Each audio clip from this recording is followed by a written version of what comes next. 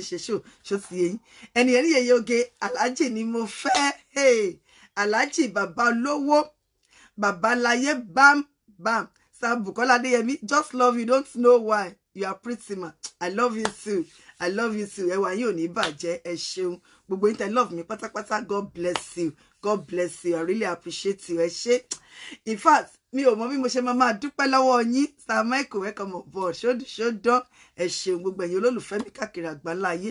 Mo sì ń rọ́wọ́ yín, Ẹ bá ń share. Sami Kadija Lọlá, Leo sis mi Kate Rima, welcome on board. Àwọn ẹ̀jẹ̀ mi nìyẹn. Vini ọmọ ìyá Jésù Bámidélé, how are you? Ṣódán ẹ káàbọ̀ sórí ètò. Gbogbo yín pátápátá ni mo kí àlólódì. Ẹ jọ̀ọ́ ẹ bá ń share. Story èní ó máa deep kan ọ̀nà méjì ló pín sí. Ó máa bá àwọn ọkùnrin wí, àwọn ọkùnrin Mr. Alátọ̀tọ̀, àwọn ọkùnrin tó jẹ́ pé kò síbi tán lè gbókó sí, kò síbi tán lè tọ̀ sí. Àwọn pàpà tọ̀ sí ibẹ̀. Ẹ̀yin ọkùnrin ẹ bá share o, ó kàn yín lénìí. Oyi biri ó kàn àwọn ọkùnrin ojoojúmọ́ ló kàn yín, ẹ má bínú. Ó kàn yín o, ṣó ti yé yín. Séèyàn bá fẹ́ obìnrin àbẹ́yàn fẹ́ ní girlfriend, ẹ wò, shine your eyes. Sister mi yesterday Alhaji Espayan, you get so glamorous. Bẹ́ẹ̀ ṣe máa fa glamorous yẹn, orí mi máa ń wú ni. Ẹ káàbọ̀ mà, ṣódán Stalicia sweetness, welcome on board. Ẹ̀yin ọkùnrin Mr. Alátọ̀tọ̀, ẹ̀yin ọkùnrin Mr. Alátọ̀tọ̀, gbogbo bilẹ̀ ń tọ̀ sí. Ẹ tọ̀ sí ti dúdú, ẹ tọ̀ sí pupa, ẹ tọ̀ sí gúngùn, ẹ tọ̀ sí kúkúrú. Ẹ máa tọ̀ káàkiri, kò síbi tó kọ yóò lè wọ̀.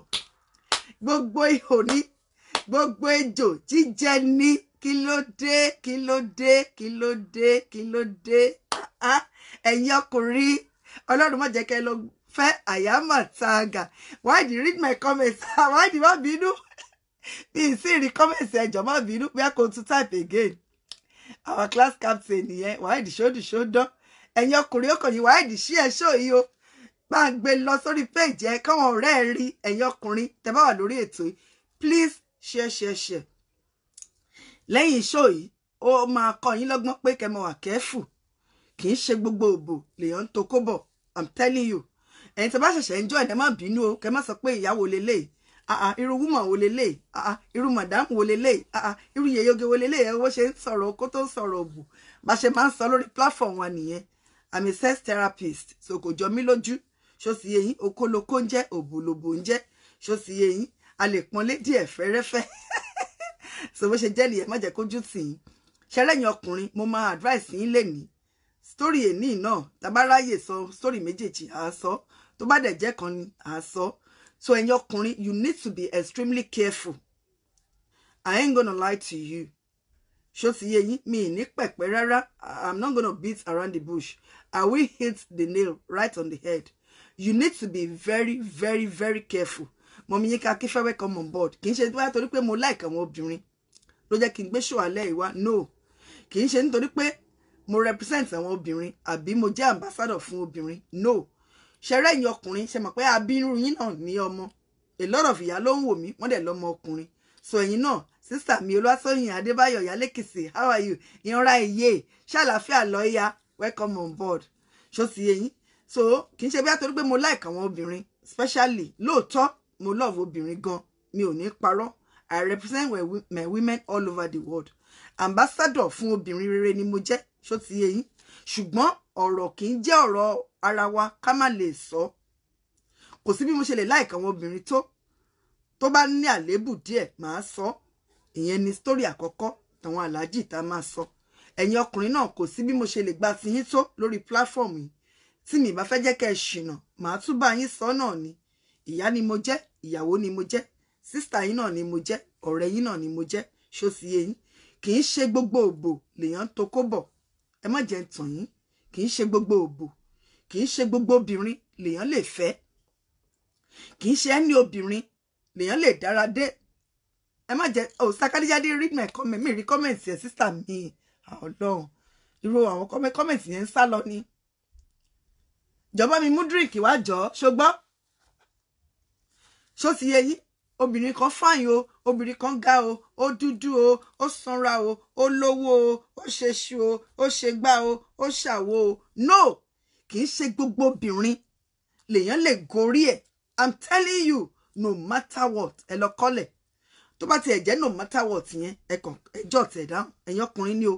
Kì í ṣe gbogbo obìnrin lèyàn lè dàyàdé. Kì í ṣe gbogbo obìnrin lèyàn lè tokó bọ̀ ìdí ẹ̀.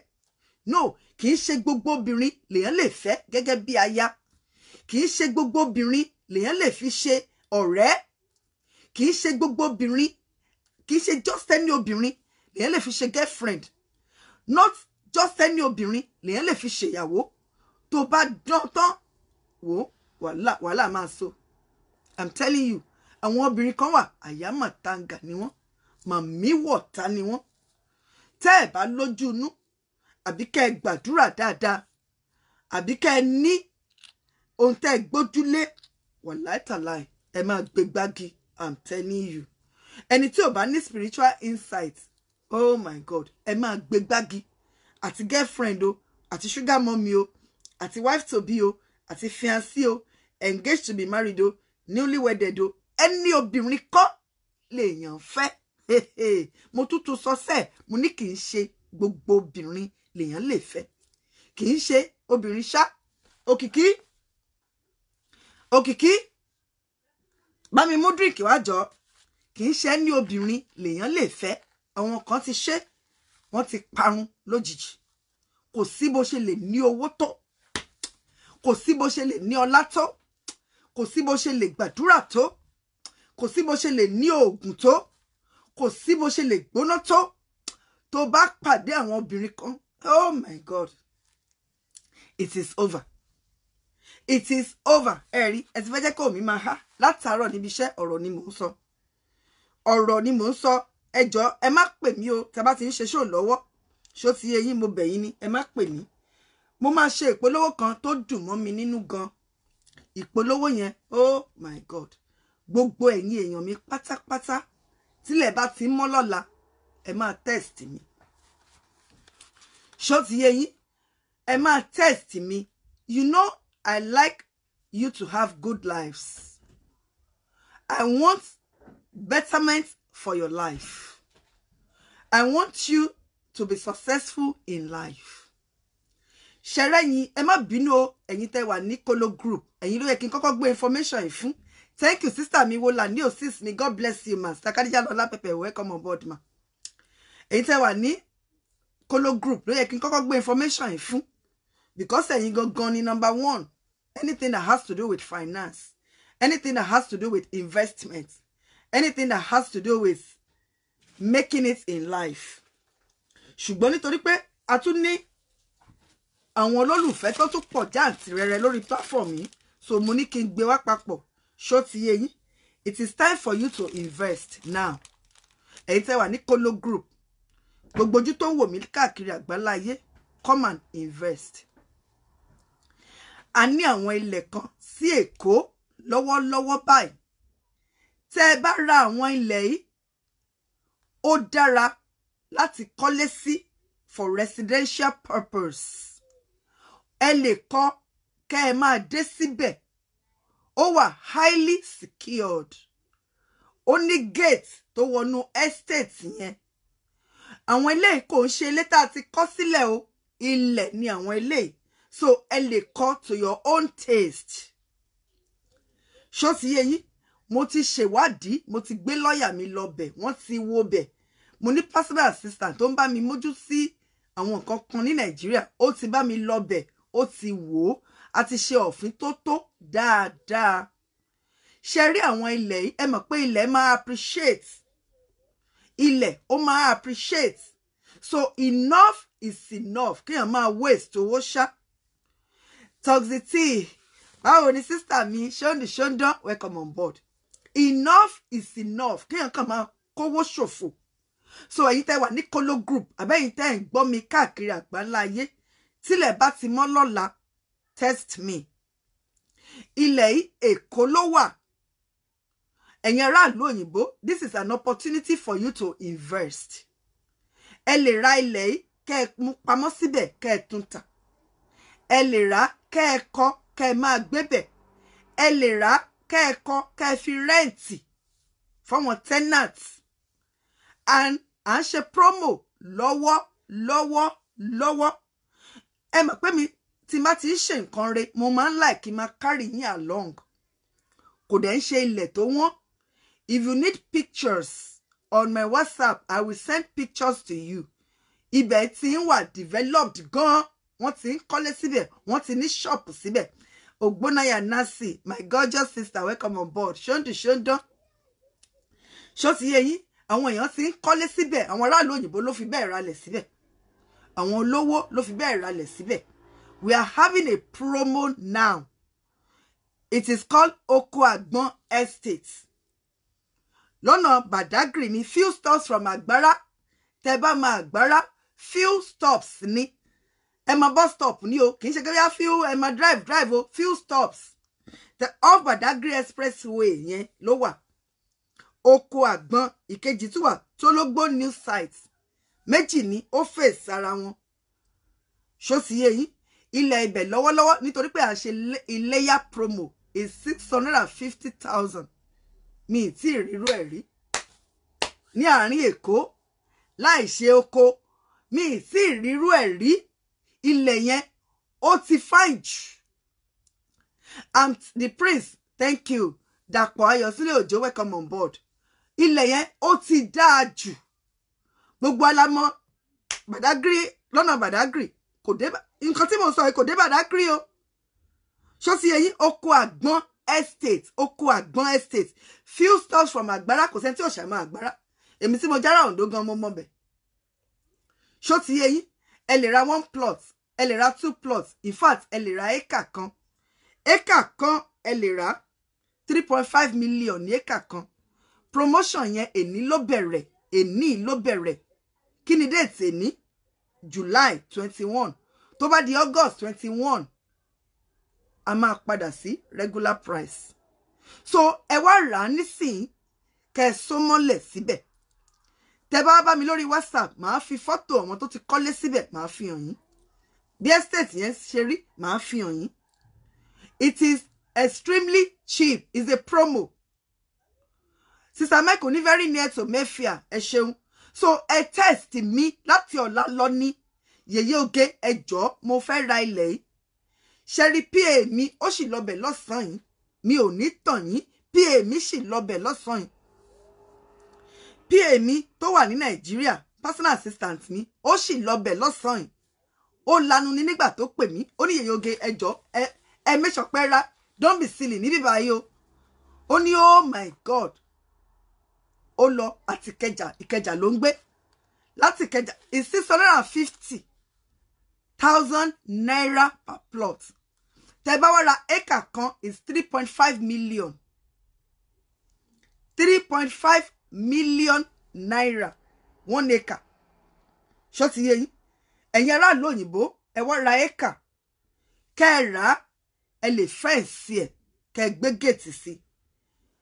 Survey plan ó wà, layout chart ó wà fún yín sìn.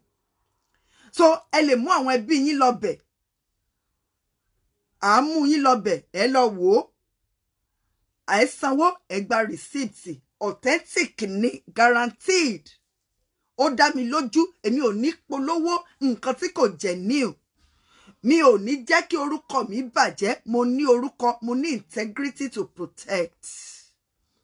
1 plot is 650,000 naira. Ṣé ti rí pé owó kékeré ni pàápàá yìí tẹ́ wà nílùú òyìnbó. Owó kékeré ni ẹ lè rà kẹ́ tún tà lọ́jọ́ iwájú. Ẹ lè rà immediately kẹ́ sanwó. Ó wà ní Okoagbon Estate. Estate méjì ni ó face ara wọn. Badagry Expressway ló wà. Few stops from Agbara, ṣó ti yé yín. Ìkejì tún wà ní Tologbo new site. Opposite Okoagbon, wọ́n face ara ní Magbon bus stop ní off Badagry Expressway. 650,000 naira only. Péré ẹ lè ra méjì, ẹ lè ra mẹ́ta, ẹ fẹ́ǹsì ẹ̀. Ẹ gbé caterpillar sí kó bá yín clear gbogbo ẹ̀, kẹ́ fẹ́ǹsì ẹ̀, kẹ́ gba document yín. Tẹ́ bá ti ń sanwó báyìí, a máa kó document lé yín lọ́wọ́. Kò sí pé Yèyé Oge wọ́n gbá mi. No. I'm in charge. Yèyé Oge says so. I'm in charge. Ẹ lè rán àwọn ẹbí yín lọ bẹ̀, ẹ lè rán lawyer lọ bẹ̀. Iléyá promotion là ń ṣe. Tá bá ti dé August 21, a máa padà sí regular price. So it is so cheap. So mo rọ gbogbo ẹ̀yin tẹ́ wà ní Kolo group, please, ní ọ̀la, test me. Mo fẹ́ kí gbogbo yín ní investment. Please, you need it. Àtọkùnrin, àtobìnrin, àtọmọdé, àtàgbà, àtonílé, àtàlejò, àtẹ̀yin tẹ́ wà ní Nàìjíríà, àtẹ̀yin tẹ́ wà nílùú òyìnbó, níbikíbi tẹ́ bá wà káàkiri àgbáláyé. Come and invest with us. Test me lórí WhatsApp mi. Mo máa fi WhatsApp number mi sí. Ká tó parí program àbí kẹ́ wo title show yìí. Ẹ rí WhatsApp number mi níbẹ̀. Tí agbára yín bá ká 1 acre 3.5 ẹ rà. Plot mẹ́fà nìyẹn. Ṣé ti rí pé ó dá plot mẹ́fà ní 1 acre 3.5 million. Kéèyàn ní 6 plots. 6 plots. Tẹ́ bá dẹ̀ rí àwọn aráàlú òyìnbó wọ́n ti ń kọ́lé síbẹ̀. Àní kẹ́ test mi, màá fi fọ́tò hàn yín. 6 plots, 3.5 million. 6 plots. That is a lot. 1 acre is 6 plots. 1 acre is 3.5 million. Ẹ rà. Ẹ máa gba document yín, survey plan. Gbogbo ẹ̀ la ní. Ṣó ti yé yín? So ẹ test mi. Ẹ test mi. Àwọn èèyàn ti ń kọ́lé sí o. Kì í ṣe inú igbó. Tẹ́ ẹ lè kọ́lé sí o. Ilé wà ńbẹ̀. Àwọn èèyàn ti ń wọ́n ní shop síbẹ̀. Gate kọ̀ọ̀kan ló wọnú estate kọ̀ọ̀kan. So estate ẹ bá ti fẹ́ ni Oko Àgbọn estate àbí Tologbo new site. Méjèèjì ó face ara wọn ni. Badagry expressway yẹn ó wà láàrin méjèèjì kọjá. It's a good deal. Buy it for your children. Ẹ má máa ra iPad fáwọn ọmọ yín. Kẹ́ máa ra iPhone fáwọn ọmọ yín nígbà tẹ́ lè ra ilẹ̀ fún wọn ní orúkọ wọn. Ẹ̀yin obìnrin ìlú òyìnbó, àkókò ti tó. Ẹ̀yin náà ná dànù. Ẹ wá ra ilẹ̀ tó jọjú ní orúkọ yín. Don't test me on my messenger. I will block you. I have said it times without number. Only my WhatsApp. Test me only on WhatsApp. I'm going to put my WhatsApp towards the end of the program. So don't come inbox. Don't come to my messenger. I may not be able to read it.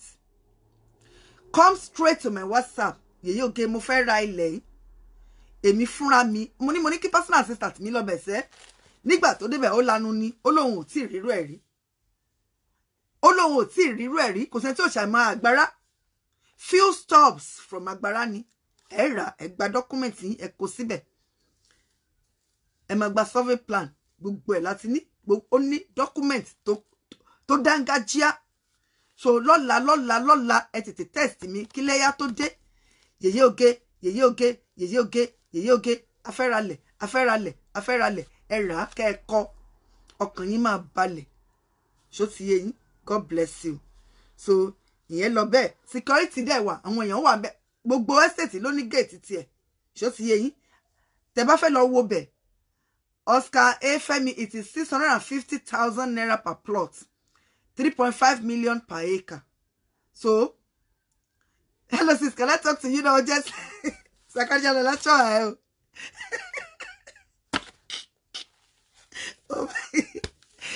Talk pẹ̀lú mi ẹgbẹ́ ṣe show lọ́wọ́. So I test me lórí WhatsApp. Tẹ́ bá ní interest, okay? For more information, test me on my WhatsApp. Ẹ tètè wá ra tí kò tètè máa wọ́n fún yín. Don't send me your number. I don't call people. I don't. If you are interested, test me. Because the man call number sí bí bá mi ò lè ráyè, mi ò ní tàn yín, mo ti busy jù. So èmi máa fi number mi sí. So ẹ kọ number yẹn sílẹ̀, ẹ test mi. Ẹ test ni o. Ẹ test ni o. Ṣó ti yé yín? Ẹ test. Ẹ má pè o, mi ò ní kẹ́ ẹ pè o because mo wà lẹ́nu iṣẹ́. So mi ò lè gbé phone tí má wà níbi iṣẹ́. So I'm going to put my number. Tí má fi sí ẹ máa pè, ẹ máa disturb. Bẹ́ẹ̀ ni wàá ní, and it has a link to Sango Ota and Abeokuta straight ni. It's so good. It's so good. Ẹ fa lẹ́yìn rẹpẹtẹ síbẹ̀, ẹ lè kọ ní kérémọ, ẹ lè kọ ní ńlá. Sister Khadija Lola, not about this land. Okay. I don't understand. You said I should get in touch with you urgently. I don't understand. I'm having a show now. Do you expect me to leave my show and call you now or after the show? Please let me know. So my number sí admin WhatsApp ni o. Please, WhatsApp number only. Don't text me on Messenger, please. Mo lè má lè ká, kò dẹ̀ ní dá kí má rí message yín. So text me on my WhatsApp. WhatsApp. What only you get coming yeah. Glory J Afolabi, I'm going to block you. I don't call people. I don't call people. Kò sẹ́ni tí mò ń pè, kò sí. If you need it, you text me. Ni. It is easy, simple as ABC. Sister Kadiyalola, me, I understand though. Because mo ń ṣe show lọ́wọ́ nsìn yẹn, rẹ̀ tún ní kí n pè yín. Báwo ni mo ṣe fẹ́ pè yín sìn? Number tí mo fi ń ṣe show nìyẹn. There's no how I can call you now. No how. I don't understand. Except do you want to call into the show?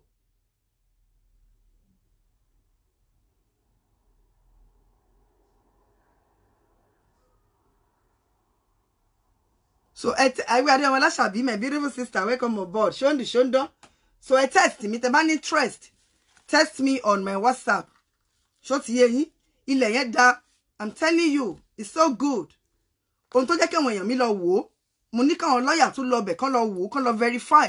Wọ́n lọ verify, wọ́n dẹ̀ rí pé yeye oge. Ilẹ̀ lélẹ̀. Ilẹ̀. So the earlier the better. Tẹ́ bá ṣe tètè sanwó sí mi, wọ́n tètè wọ́n ti yín fún yín. Ẹ lè lọ bẹ̀, tẹ́ bá fẹ́ lọ wo bẹ̀, màá fún yín l'address, màá fún yín ní number tẹ́ máa pè. Ẹ mú àwọn family yín lọ, ẹ mú lawyer yín lọ, ẹ mú àwọn èèyàn yín lọ. Ó yá, ẹ lọ bá mi wò wọ́n, ẹ lọ bá mi wò wọ́n, ẹ lọ bá mi wò wọ́n. Ṣó ti yé yín? Sakadiyalola kò sí bí mo ṣe lè pè yín because number tí mo fi ń ṣe show ni. Kò sí bí mo ṣe lè pè yín mà. Number yẹn ni mo fi ń ṣe show. I don't sell earrings, sis. Ṣó ti yé yín? I don't sell earrings. Èèyàn ní àwọn to order earrings. Ló bá tán. A máa fi number sí, ẹ jọ̀ọ́ má bínú. Tá bá fi sí ẹ máa pè. Ṣó ti yé yín? Ẹ máa pè. Mo dẹ̀ ti sọ àwọn èèyàn mi like èèyàn máa gbọ́ràn. Mo ní ẹ má text ní messenger, wọ́n text. Wọ́n dẹ̀ mọ̀ pé mo ṣe show lọ́wọ́. Ó dẹ̀ máa da show yẹn rú. Ṣó ti yé yín? So mo ní kẹ́ test bí a tá bá parí show ẹ jọ̀ọ́ ẹ má bínú ẹ jọ̀ọ́ so that gbogbo wa lè enjoy show yìí. Kò ní dá kí ohun ẹ̀ kó rí bákan. Kò ní dá kí picture ẹ̀ kó rí bákan. Ṣó yé yín? Kò ní dá kó rí jákujàku. So ẹ jọ̀ọ́ ẹ má bínú. Ṣó ti yé yín? Gbogbo yín pátápátá ni máa dá lóhùn lọ́la. Lágbára Ọlọ́run, gbogbo yín pátápátá ni mo máa dá lóhùn. So if you need more information, text me on my WhatsApp. God bless you. I love you. I love you. I love you. Turkey program wa ó ṣì ń lọ. I'm telling you, postgraduate courses ó ṣì ń lọ. Ẹ̀yin ará Ondo, if you are interested to go to Turkey to go and study, a ní àwọn special package gan fún postgraduate courses 2 years only ni 2 years only. English na máa fi kọ́ yín. Tẹ́ bá dẹ̀ ti parí, a máa fún yín níṣẹ́. So gbogbo ẹ̀yin lè tẹ́ ní ọmọ tó ti graduate tẹ́ ẹ̀ ríṣẹ́ ní Nàìjíríà, test me. Ṣó ti yé yín? Gbogbo ẹ̀yin, please call into the show. Yeye will mute and talk to you. Èèyàn kan ní kí n block mi rí ojú ẹni yẹn, admin jọ má sùn jọ. Sister mi kan ní kí n block èèyàn kan mi rí ojú ẹni yẹn, màá block ẹ later. Bóyá ni yẹn create wàhálà. Shasha Angel. Who is Shasha Angel? Admin, please, má sùn. Bá block ẹni tí Sister Kadija ní kí n block yẹn. Block ẹ dànù. Igbó nílé ẹ̀.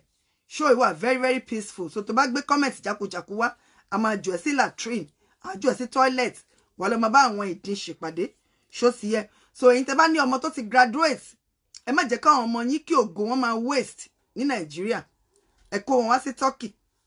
Ẹ̀yin tẹ́ bá ní ọmọ tó fẹ́ lọ sí secondary school, ẹ kó wọn wá sí Turkey. Ṣó sì yé yín? Ẹ̀yin tẹ́ wà nílùú òyìnbó tẹ́rù máa ń bà yín pé social service wọ́n fẹ́ gba ọmọ lọ́wọ́ yín. Bóyá ọmọ kan fẹ́ yọwọ́, àbẹ́yìn obìnrin tẹ́ jẹ́ single mother sí ó dàbẹ̀ ni pé ẹ find it very, very challenging láti tọ́jú ọmọ. Ẹ má jẹ́ kán yawọ́ sí ìlú òyìnbó. Ẹ má jẹ́ kán gboyún as a teenager. Ẹ má jẹ́ kán lọ fúnyàn lóyún. Ṣó ti yé yín? Ẹ má jẹ́ kán máa lọ club, kán máa dóko ní kékeré. Ẹ má jẹ́ kán máa káṣọ mọ́ yín lọ́rùn. Ẹ má jẹ́ kán wà rebellious. Ẹ má dúró dìgbà tán bá wà rebellious ṣó sì yé yín ẹ kó wọn wá sí Turkey boarding school a máa tọ́jú wọn wọ́n ní olùṣọ́ wọ́n ní supervisor wọ́n ní manager níbẹ̀ ṣó sì yé yín God bless you so ẹ jẹ́ ká sáré polówó cream wa ẹ má bínú ẹ jọ̀ọ́ Turkey program test me if you want to buy land ní oko àgbọn test me Badagry expressway ní few stops from Agbara ṣó sì yé yín God bless you if you want to buy Yeye Oge products sherry products wa ó ti gba kíni kí n sọ náà ó ti gba PhD ó ti gba PhD rí packaging ẹ wò packaging ẹ lásán ó bades ṣẹ́tìrí can you see ẹ ti rí ṣẹ́tìrí packaging very very beautiful. This is the cream I use now. It is so good. It's going to maintain your color. It's going to make you shine and make you glow. It is good. Can you see? Chocolate glow. It's going to make you glow. It is so good. Ṣẹ̀rí nínú ọ̀sẹ̀ yìí gbogbo product wa pátápátá ló tún ti gba promotion. Gbogbo product Yeye Oge pátápátá ló ti gba promotion. If you call me during weekends, you will get blocked and I will never get to respond to your message. Never. Ṣó ti yé yín. Ẹni tó bá pè mí pẹ̀lú video, I will block you, then you will not be able to text me again. I don't take calls on weekends.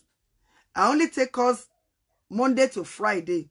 But it is better for you to text me first. Ṣé mọ̀ pé mo máa wà lẹ́nu iṣẹ́, so ẹ má bínú. Iṣẹ́ náà ni a ṣá jẹun.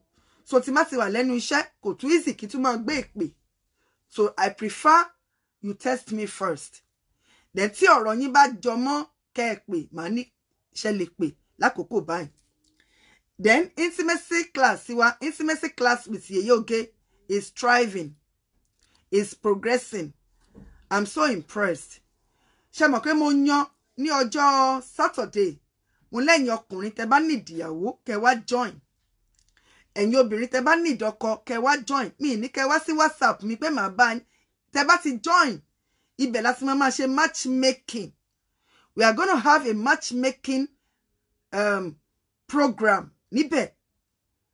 So we need more men to come and join. If you are looking for a wife, come to intimacy class with Yeye Oge so glamorous. You will pay for registration. It's £20. So àbá yín wọ́kọ níbẹ̀ ni. Ṣùgbọ́n tó bá jẹ́ pé ẹ fẹ́ kẹ́mi bá yín wá, you will pay for my consultation. Show you because ẹ ń gbé méjèèjì gbára. A lot of people not contact me. Yeye Oge ẹ jọ̀ọ́ ẹ bá mi wọ́kọ. No, mi kì í báyàn wọ́kọ just like that. Mi kì í báyàn wáyàwó just like that. If you want to wá ọkọ on your own or wá ìyàwó on your own, you can come to intimacy class with Yeye Oge. You can get connected there. But if you want me to take it upon myself, even spiritually, you want Yeye Oge, ẹ̀yin ni mo fẹ́ kẹ́ bá mi wá ọkọ, you will pay for my consultation. Kò easy láti báyàn wọ́kọ. Ṣó ti yé yín, kò easy láti báyàn wáyàwó, but wáyé pé o kàn fẹ́ wá darapọ̀ mọ́ class wa ni, wàá kàn sanwó registration ni wàá darapọ̀. Táwọn tó máa ń lọ́kọ bá kọ́mẹ̀ntì, wàá lọ kọ́mẹ̀ntì, wàá wá tiẹ̀ fúnra ẹ̀. But tó bá jẹ́ pé Yeye Oge ẹ jọ̀ọ́, ẹ̀yin fúnra yín gangan ẹ bá mi wá ọkọ. Ẹ̀yin fúnra yín gangan ẹ bá mi wáyàwó. Ṣé mọ̀ pé ó gba ká máa sọ̀rọ̀, màá béèrè, a máa sọ̀rọ̀ regularly títí màá fi ní ẹ máa sanwó kò ń ṣe free. Kò sílẹ̀ tó ṣe free, tẹ́ bá join group mi, ẹ máa sanwó. Tẹ́ bá ní kí n bá yín wọ́kọ, ẹ máa sanwó. Because ó gba kí n máa bá yín sọ̀rọ̀. Èèyàn míì báyìí ó ti ní àmì. Èèyàn míì wọ́n ti change orí ẹ̀ tí má bá wá ọkọ, ó ní spiritual impact. So I'm not going to risk that for free. Ṣó ti yé yín? I'm still going to counsel you. I'm still going to talk to you. Mo ṣe ń ṣe nílé ọkọ lélẹ̀, mo ṣe ń ṣe nílé ìyàwó lélẹ̀, mo ṣe ń ṣe gbá lélẹ̀, mo ṣe ń ṣe lélẹ̀, tá bá ń kọ́ọ̀tì, tá bá ń ṣe gbá, mo ṣe ń ṣe. So ó gba time. It requires time and energy. Gbogbo period tí máa ń bá yín sọ̀rọ̀ mi ní lè ṣiṣẹ́ kankan. Ṣé ti rí sìn, it is not free. So kẹ́ make ara yín kẹ́ explain dáadáa. Tẹ́ bá fẹ́ bá mi nínú inbox. Yeye Oge, please, I want you to help me find a husband. Èló ni consultation. Yeyoge, I want to join your group. I can find a husband. Tí má débẹ̀ fúnra mi. Tí má rí bọ̀bọ̀ tó fine tó handsome. Màá lọ dì mú lẹ́sẹ̀. Yeyoge, má worry, ẹ má bá mi wáyàwó. Ṣùgbọ́n mo kàn fẹ́ join intimacy class yín. Níbẹ̀ mo gbọ́ pé láwọn ọmọ ẹ̀lẹ̀ níbẹ̀. Tí má débẹ̀ màá mú lè tó wù mí. Kò sí wàhálà. Wàá mú lè tó wù ẹ́. So bó ṣe jẹ́ nìyẹn. God bless you. So wọn cream wa nìyẹn. A ní face cream tó baddest. Ṣẹ́tìrí. Very good face cream. Òní mò ń lò. Then facial glow set mi. Ó good dákú. Ọṣẹ ìlélẹ̀ òní mo máa ń lò lálálẹ́. Ṣó sì yé yín, òní mo máa ń lò lálálẹ́. Ọṣẹ ẹ̀ ni. Màá fi lè fọ ojú mi. Màá fi cleanser mi. Ó ní cleanser kan. Òun lélẹ̀. Cleanser yẹn màá fi sí cotton wool. Màá fi nu ojú mi. Ṣó sì yé yín, tí bá ti fi nu ojú mi tán, màá fi serum mi sí. This is my serum. Can you see? Ẹ shake ẹ dáadáa. Ẹ shake ẹ. Ẹ wá fi serum yẹn. Ẹ fi nu ojú yín. Ẹ fi nu ojú yín. Ẹ fi pa ojú yín jàre. Ẹ fọṣẹ ìfọ number 1. Ẹ fi cleanser sí cotton wool. Ẹ fi clean ẹ 2. Ẹ wá fi lè. Ẹ wá apply ẹ. Ẹ rub ẹ. Bí 2 hours kẹ́ tó lọ sórí bed so that pillow ní nù kúrò. Ojú yín máa dazzle. Ẹ ní láti bóra. We don't bleach. We glow. Gbogbo nǹkan tí mo fi hàn yín ṣó jọ bleaching. Dúdú lè lò, pupa lè lò. A wá gbé color yín jáde. Gan. Ojú yín máa dazzle. Máa dazzle. Ṣó sì yé yín. Pimple set wa oríṣi méjì ni, set A and set B. Test me if you want to buy my pimple set. Yeyoge, I fẹ́ ra pimple set. Then atuni after care set. Samosumalani very good face cream. God bless you, sis. God bless you. Then I have hair products for adults and children. Ṣó sì yé yín. Ẹ̀yin adults ẹ test me. This is hair tonic. Tẹ́ bá ti ra hair tonic mo bẹ̀ yín. Ṣé ti rí pé ó ní residue. That means pé ó ní kíní kan nísàlẹ̀. So ẹ shake ẹ wò. Ẹ wá shake ẹ. Ẹ shake ẹ dáadáa. Tẹ́ bá ti shake ẹ rí pé color ẹ ti change. Ní kíákíá tí mo shake ẹ ṣé ti rí. So hair tonic ó dá kéèyàn lò at least ẹ̀kan lọ́sẹ̀. Ó dá. Ó ní other products o. Subordinate products ẹ wà. Mi ò lè máa fi hàn lẹ́ẹ̀kọ̀ọ̀kan sí because ilẹ̀ ti ṣú. Ní kọ̀ọ̀kan ilẹ̀ ti ṣú. So a ní products irun fọ́mọdé, a ní products irun fágbà. Tàwọn ọmọdé ló wá ní àwọn ike kékèké, tàwọn àgbà máa ń wá ní ńláńláńlá, ṣó sì yé yín. Tàwọn ọmọdé ó wá ní kékèké. I need to relax oil wa lélẹ̀.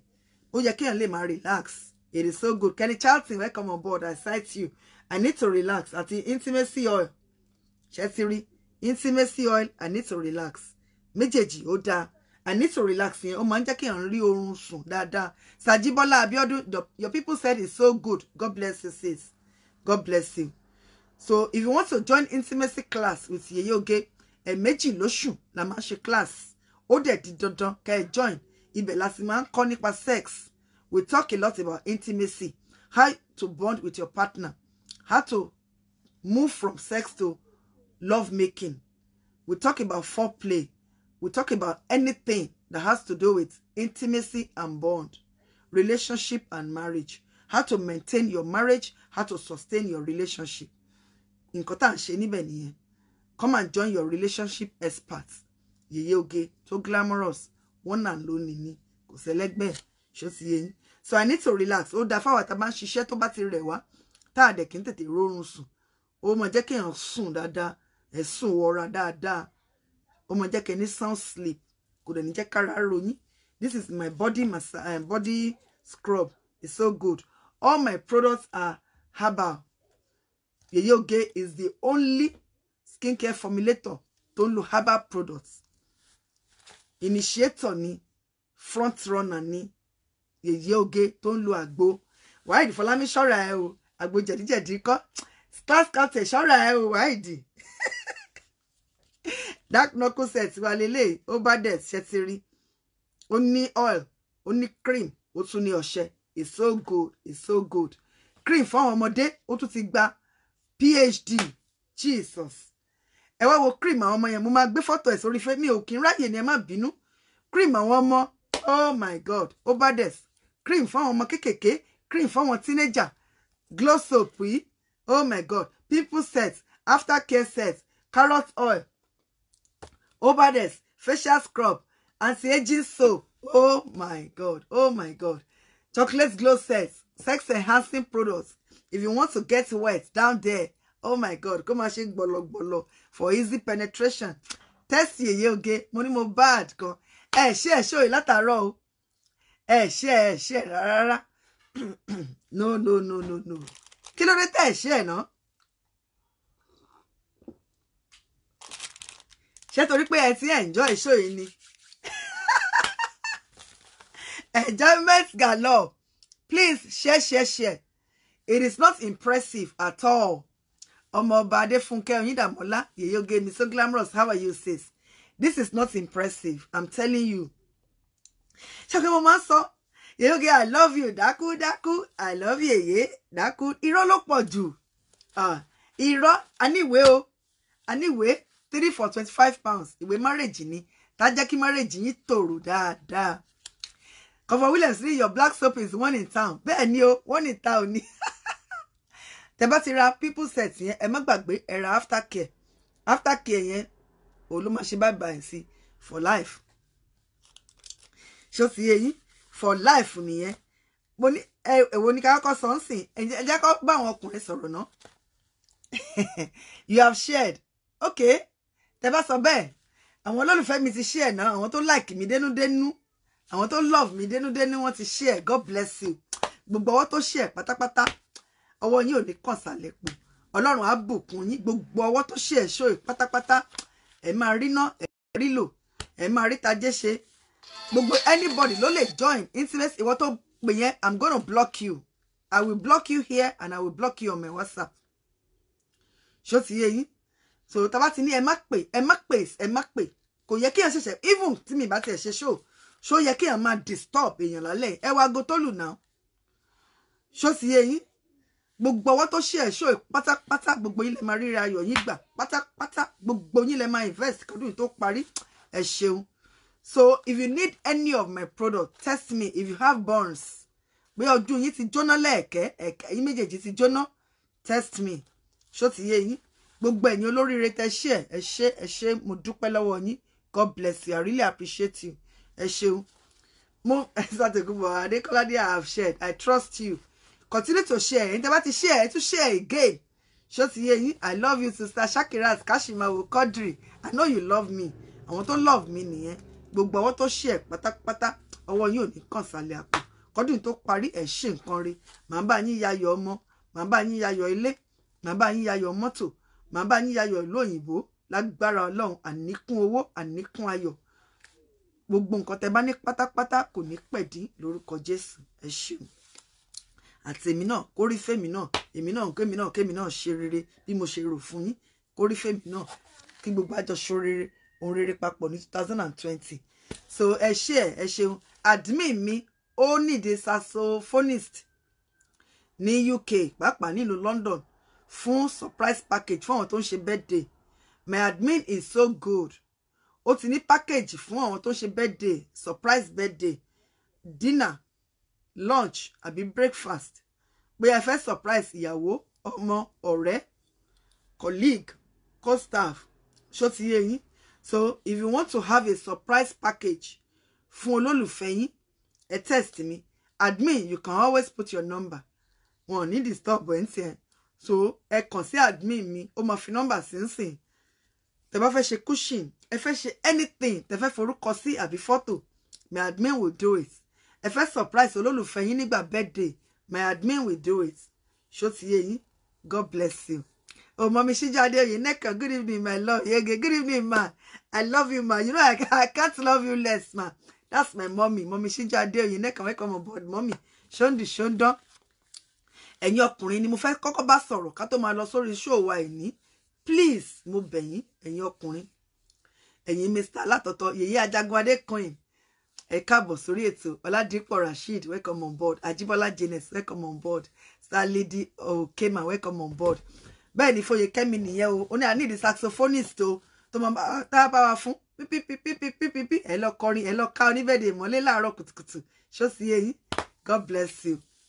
So ẹ̀yin ọkùnrin, ẹ jọ̀ọ́ mo bẹ̀ yín lálẹ́. Mo bẹ̀ yín gẹ́gẹ́ bí ará, gẹ́gẹ́ bí ọ̀rẹ́, gẹ́gẹ́ bí ìyá, gẹ́gẹ́ bí ẹ̀gbọ́n, gẹ́gẹ́ bí àbúrò, gẹ́gẹ́ bí olùdámọ̀ràn. Kì í ṣe gbogbo obìnrin lèèyàn dàyàdé. mi ò ní tàn yín because àwọn ọkùnrin míì wọ́n máa ń fi pé wọ́n ń yọ̀ ni inú wọn máa ń dùn tán bá ti ń gun orí obìnrin lóríṣiríṣi wọ́n á gorí dúdú wọ́n á gorí pupa wọ́n á gorí funfun wọ́n á gorí eléyìí tó sanra Kọ́láwọlé bí Adénúgà Kọ́láwọlé báwo ni àbúrò mi ṣóńdù ṣóńdán welcome on board ṣé ò ń gbúrò lé o jẹ́ kí n sọ èdè sí ẹ ṣé àlàáfíà wora ní àlàáfíà wora KB ṣóńdù ṣóńdán Samira Bello I love you so much I love you àwọn ẹ̀jẹ̀ mi nìyẹn tí Facebook bá parẹ́ àwọn Kọ́láwọlé àṣìmọ́ ríra wa lóòdó àwọn ẹ̀jẹ̀ yèyé oge nìyẹn welcome on board ṣọ́ọ̀tì yẹ̀yìn ẹ jọ̀ọ́ mo bẹ̀ ẹ̀yin ọkùnrin ní ẹ jọ̀ọ́ ẹ ní ṣìṣe ẹ ní ṣìrìn ẹ ní ṣìlẹ̀tẹ̀ ẹ ní ṣìgbé ṣe rí èèyàn kan ó fún mi ní voice note kan èmi àtọkọ mi lájọ listen sí voice note yẹn sweetheart ṣebí àjọ listen sí voice note woman kan tó confess pé òun máa ń dá àwọn ọkùnrin lóró bẹ́ẹ̀ ni dear òótọ́ ni àjọ listen sí ni. Thank you dear God bless you ẹ jọ̀ọ́ èmi àtọkọ mi lájọ listen sí voice note yẹn ẹni ẹ send ẹ ó tó bí 4 àbí 5 ṣó ti yé yín ó tó 4 sí 5 voice note yẹn ó bà mí lẹ́rù gan bẹ́ẹ̀ ni kébì àlàáfíà ni àti mi oge so glamorous so sexy ó ṣe jàre God bless you ìgbà tí mo gbọ́ voice note yẹn mo ní ṣé kí n play ẹ̀ ó ní kí n má play ẹ̀ ẹ̀rù bà mí voice note bí 4-5 ni mi lè rántí sìn ó ní yèyé oge òun máa ń dá àwọn ọkùnrin lóró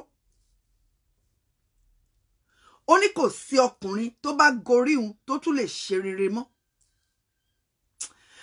I wish kó lè gbà kí n play ẹ̀ ni ẹ̀rù máa bà yín gan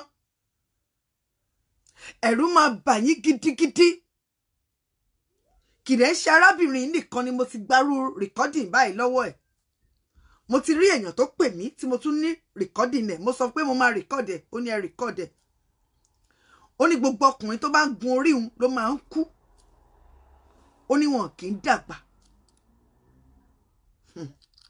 eléyìí tí èmi àti ọkọ mi gbọ́ yìí ẹ̀rù bà mí nígbà tí mo gbọ́ ẹ̀rù bà mí jìnnìjìnnì bò mí ó ní yèyé oge kò sí ọkùnrin tó bá ti gun orí òun tó máa ń ṣe rere ó ní wọ́n rán òun ni woman yìí tá à ń sọ yìí ó wà nínú àwọn ìpàdé kan mi ní fẹnu sọ gbogbo ẹ̀ ó lóun wà ní ìpàdé kan kì í ṣe kan kì í ṣe méjì àwọn ọ̀rẹ́ ẹ̀ tọ́jọ́ wà nínú ìpàdé yẹn wọ́n wà lórí Facebook yìí ó ní yèyé oge a máa ń gba ire ni through spam ó ní ẹni ọkùnrin tó bá ti gun orí wọn tó bá jẹ́ married man wọ́n máa dalé ẹ̀rú á bẹ̀rẹ̀ sí ní máa kórìíra ìyàwó ẹ̀ tó bá jẹ́ single kò ní lè ríran dáadáa pé ó yẹ kóun lọ marry àwọn ló máa fẹ́ ó dárúkọ àwọn ọ̀rẹ́ ẹ̀ bíi 2-3 tọ́n jọ wà nínú ẹgbẹ́ yẹn tọ́n dẹ̀ wà lórí Facebook ó sẹ́ndì fọ́tò wọn sí mi ó ní yèyé oge àwọn tájọ wà nínú ẹgbẹ́ lélẹ̀ àwọn tájọ wà nínú ẹgbẹ́ lélẹ̀ àjù bẹ́ẹ̀ lọ ó ní reason tó ṣe get in touch pẹ̀lú mi ó ní reason mi ò ní sọ reason because ó ní kí n má sọ so mo láti respect privacy ẹ̀ àti confidentiality so ẹ̀yin ọkùnrin ẹ mọ̀ pé mo sọ nígbà tí mo bẹ̀rẹ̀ show ó ń ká mi lára mo ní kẹ́ ẹ jọ̀ọ́ ẹ má gun orí obìnrin ṣá anyhow tẹ́ bá ti gbọ́ show bóyá èní lẹ máa súnmọ́ Ọlọ́run pé kì í ṣe gbogbo àyà lèèyàn gùn there is one man tó handsome tí mo rí fọ́tò ẹ̀ man yẹn ti kú tẹ́ bá ríru fọ́tò man yẹn ní orí Facebook àbí any social media ẹ máa sọ pé kí ni man ní ṣe very handsome man oh my God very very handsome ó handsome lóòótọ́ ṣùgbọ́n ó ti lọ dóbò dáràn. Ṣẹ́rí òbó yàtọ̀ sóbò o. I'm telling you, ojú yàtọ̀ sójú. Mo ní kẹ́ ẹ ṣọ́ra fún àwọn Ayamatanga Mammy wọ̀ta obìnrin. Ẹ ṣọ́ra fún wọn. Wọ́n ti pọ̀ káàkiri ńsìn. Wọ́n wà lórí Instagram. Wọ́n wà lórí Facebook. Wọ́n wà ní Snapchat. Wọ́n wà ní TikTok. Wọ́n wà ní Twitter. Gbogbo social media avenues náà wà. Wọ́n pọ̀, kì í ṣe ẹyọ kan, kì í ṣe méjì, wọ́n pọ̀. They are in groups. They are in groups. Wọ́n dẹ̀ ti ń kó àwọn èèyàn lọ sínú kingdom wọn. So you need to be extremely careful if you are a man. You need to be extremely careful if you are a man. Ẹ jẹ́ kí n kọ́kọ́ bá yín tẹ́ ẹ̀ tí níyàwó, ẹ jẹ́ n bá yín sọ̀rọ̀. Bọ́lálé Òdìdí, kẹ́sì ọ̀rẹ́ mi, welcome on board. Tẹ́ bá fẹ́ níyàwó, ẹ̀yin ìyá tẹ́ ń wò mí tẹ́ ní ọmọ ọkùnrin. TJ Olani, it can't be written on the face. Kò ṣe é kọ sójú. You are right. Èèyàn lè mọ̀ wọ́n lójú. Èèyàn lè mọ̀. Ojú wọn gan innocent pa. Wọ́n innocent lè mọ̀. Ẹni tó bá wà spiritually inclined ló lè mọ̀. Àbí ẹni tó bá wà very very sensitive to spiritual things. Ẹni tó bá ní deep insights. Ẹni tó bá ń fura. Àbẹ́ ẹni tó bá ní Ọlọ́run. Kò easy láti tètè mọ̀. Ṣẹ̀rẹ́ yín tẹ́ ń wò mí tẹ́ jẹ́ ọkùnrin. Mo máa sọ tẹ̀yin tẹ́ ti níyàwó sílé o. Part 2 ní tiyín. Ẹ jẹ́ ká kọ́kọ́ sọ ẹ̀yin ọkùnrin tẹ́ ẹ̀ tí níyàwó. Àbẹ́yìn ìyá tẹ́ ní ọmọ ọkùnrin. Mo fẹ́lẹ́ dábẹ́ yín. Ẹ ní ṣìṣe. Ọmọ wa ò ní kàgbákò, kò ní kó elémìmí. Ẹ ṣọ́ra. Bẹ́ẹ̀ ni ewé adé ọmọ aláṣàbí bá ń sọ fún wọn. Ẹ̀yin ọkùnrin ẹ wò ṣẹ́rí kéèyàn kàn bá obìnrin sùn lóòótọ́ ó ní adùn. Adùn má dẹ́ ẹ̀kẹ́ ni. Ó dùn gan-an. It is good. It is satisfying. It is fulfilling. It is enjoyable. Ṣùgbọ́n kò wá yẹ kéèyàn lọ dóbò tí kò pé 30 minutes. Kò wá yẹ ká ẹ lọ gun orí obìnrin kan. Ká ẹ sọkútù wọ̀wọ̀wọ̀wọ̀wọ̀wọ̀. Tí kò kọjá 30 minutes. Kí kádàrá yín wá change. Kẹ́ wá lọ kúkú òjijì àbí kẹ́ wá lọ gba mark. Kò dáa. Àwa ìyá kò í sì. Ẹ jọ̀ọ́ mo bẹ̀ yín ni. Kóníkálukú fa ọmọ ẹ̀ létí.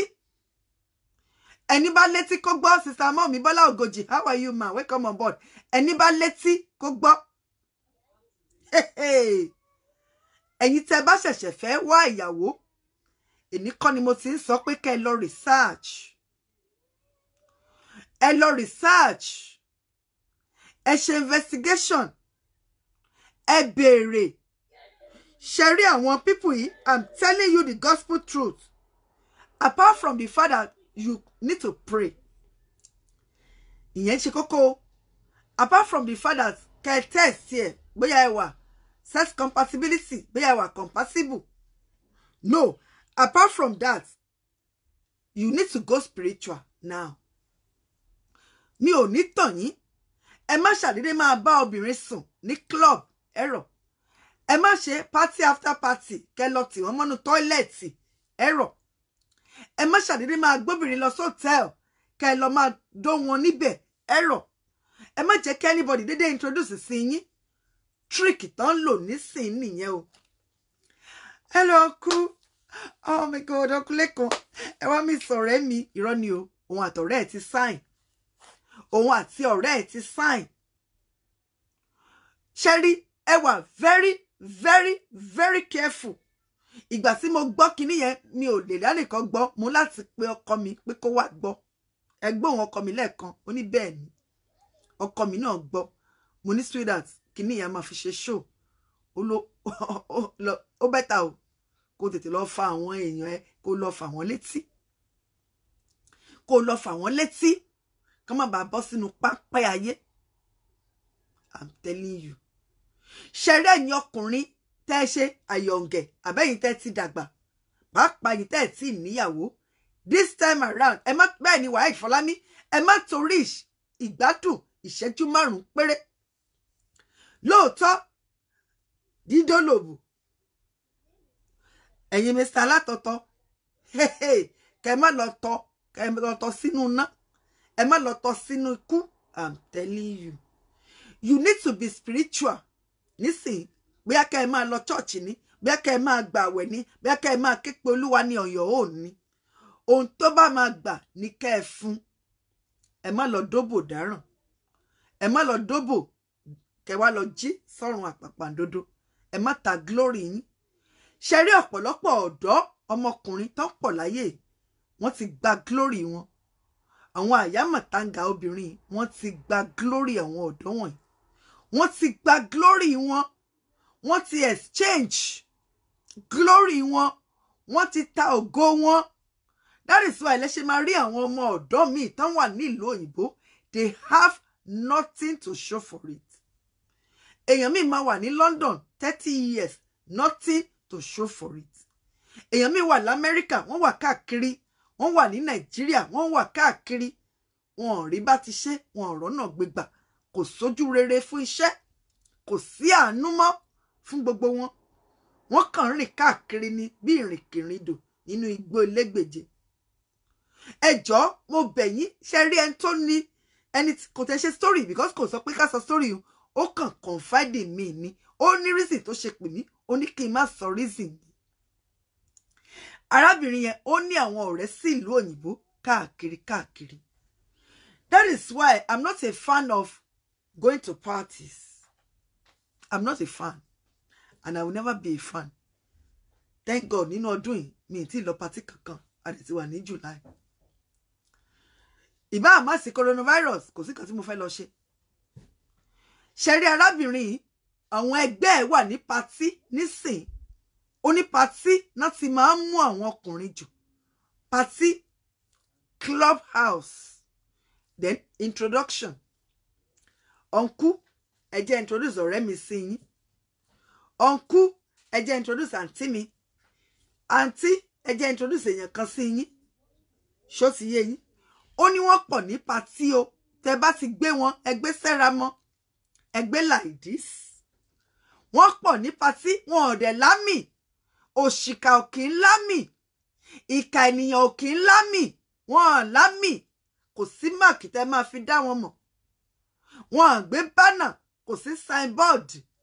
Ẹ ní mọ̀. Wọ́n dẹ̀ máa ń beautiful. Ó ní yèyé oge, a máa ń beautiful. Tá bá fẹ́ pupa, a máa funfun ní látòkè dé sàlẹ̀. Tá bá fẹ́ dúdú, a máa dán ni. A máa dán ni, a máa dán ni, a máa dán ni. Yèyé oge a pọ̀ káàkiri. Ó ní ìdí pàtàkì kan tó fi pè mí. Ìdí yẹn ó ní mo fi Ọlọ́run bẹ̀ yín ẹ má sọ ìdí. So mi ò ní sọ ìdí ṣùgbọ́n màá sọ mode of operation bọ́n ṣe operate ibi tẹ́ ẹ ti lè rí wọn. Bóyá ẹ máa fura. Ṣó ti yé yín? Bóyá láti èní lọ ẹ̀yin ọkùnrin tẹ́ bá ń wò mí bóyá ẹ máa fura. Ó ní wọ́n máa ń sábà pọ̀ ní party. Yèyé oge ẹ sọ fún àwọn èèyàn yín wọ́n máa ń pọ̀ ní party. Wọ́n máa ń pọ̀ ní party. Wọ́n máa ń pọ̀ ní disco. Ó ní wọ́n dẹ̀ máa introduce. Wọ́n tún máa ń rìn dé òru. Most of them láago 10 lálẹ́ wọ́n sì wà ń tà. So ẹ̀yin ọkùnrin ẹmẹ́ntẹ́ ẹ máa gbé lálẹ́. Sàkáyà lọ́lá àwọn sùràdì télọ̀ bẹ́ẹ̀ ni mà. Ẹmẹ́ntẹ́ ó ní lálẹ́ láago 10. Èèyàn kan ní True Talk, God bless you. Ó ní lálẹ́ wọ́n máa ń wà ń ta ìrìnkèrindò ní wọ́n. Àwọn Mrs. Lálálẹ́ connection. Alálẹ́ wọ́n máa ń wà ń ta. Party wọ́n wà ń bẹ̀. Disco wọ́n wà ń bẹ̀. Club wọ́n wà ń bẹ̀. Ó ní wọ́n tún máa introduce. That is why mi ò ṣe like party. Wàláì tàláì mi ò like party. Ọláfoyèkó Abímbọ́lá Fàdákà lẹ́òye welcome on board. Kẹ́sì ṣẹ́yàn. Ẹ jọ̀ọ́ mo bẹ̀ yín ni. Ẹ̀yin obìnrin tẹ́ ẹ̀ ń wò mí láti kékeré báyìí ni. Kẹ́ ti máa fa àwọn ọmọ yín létí.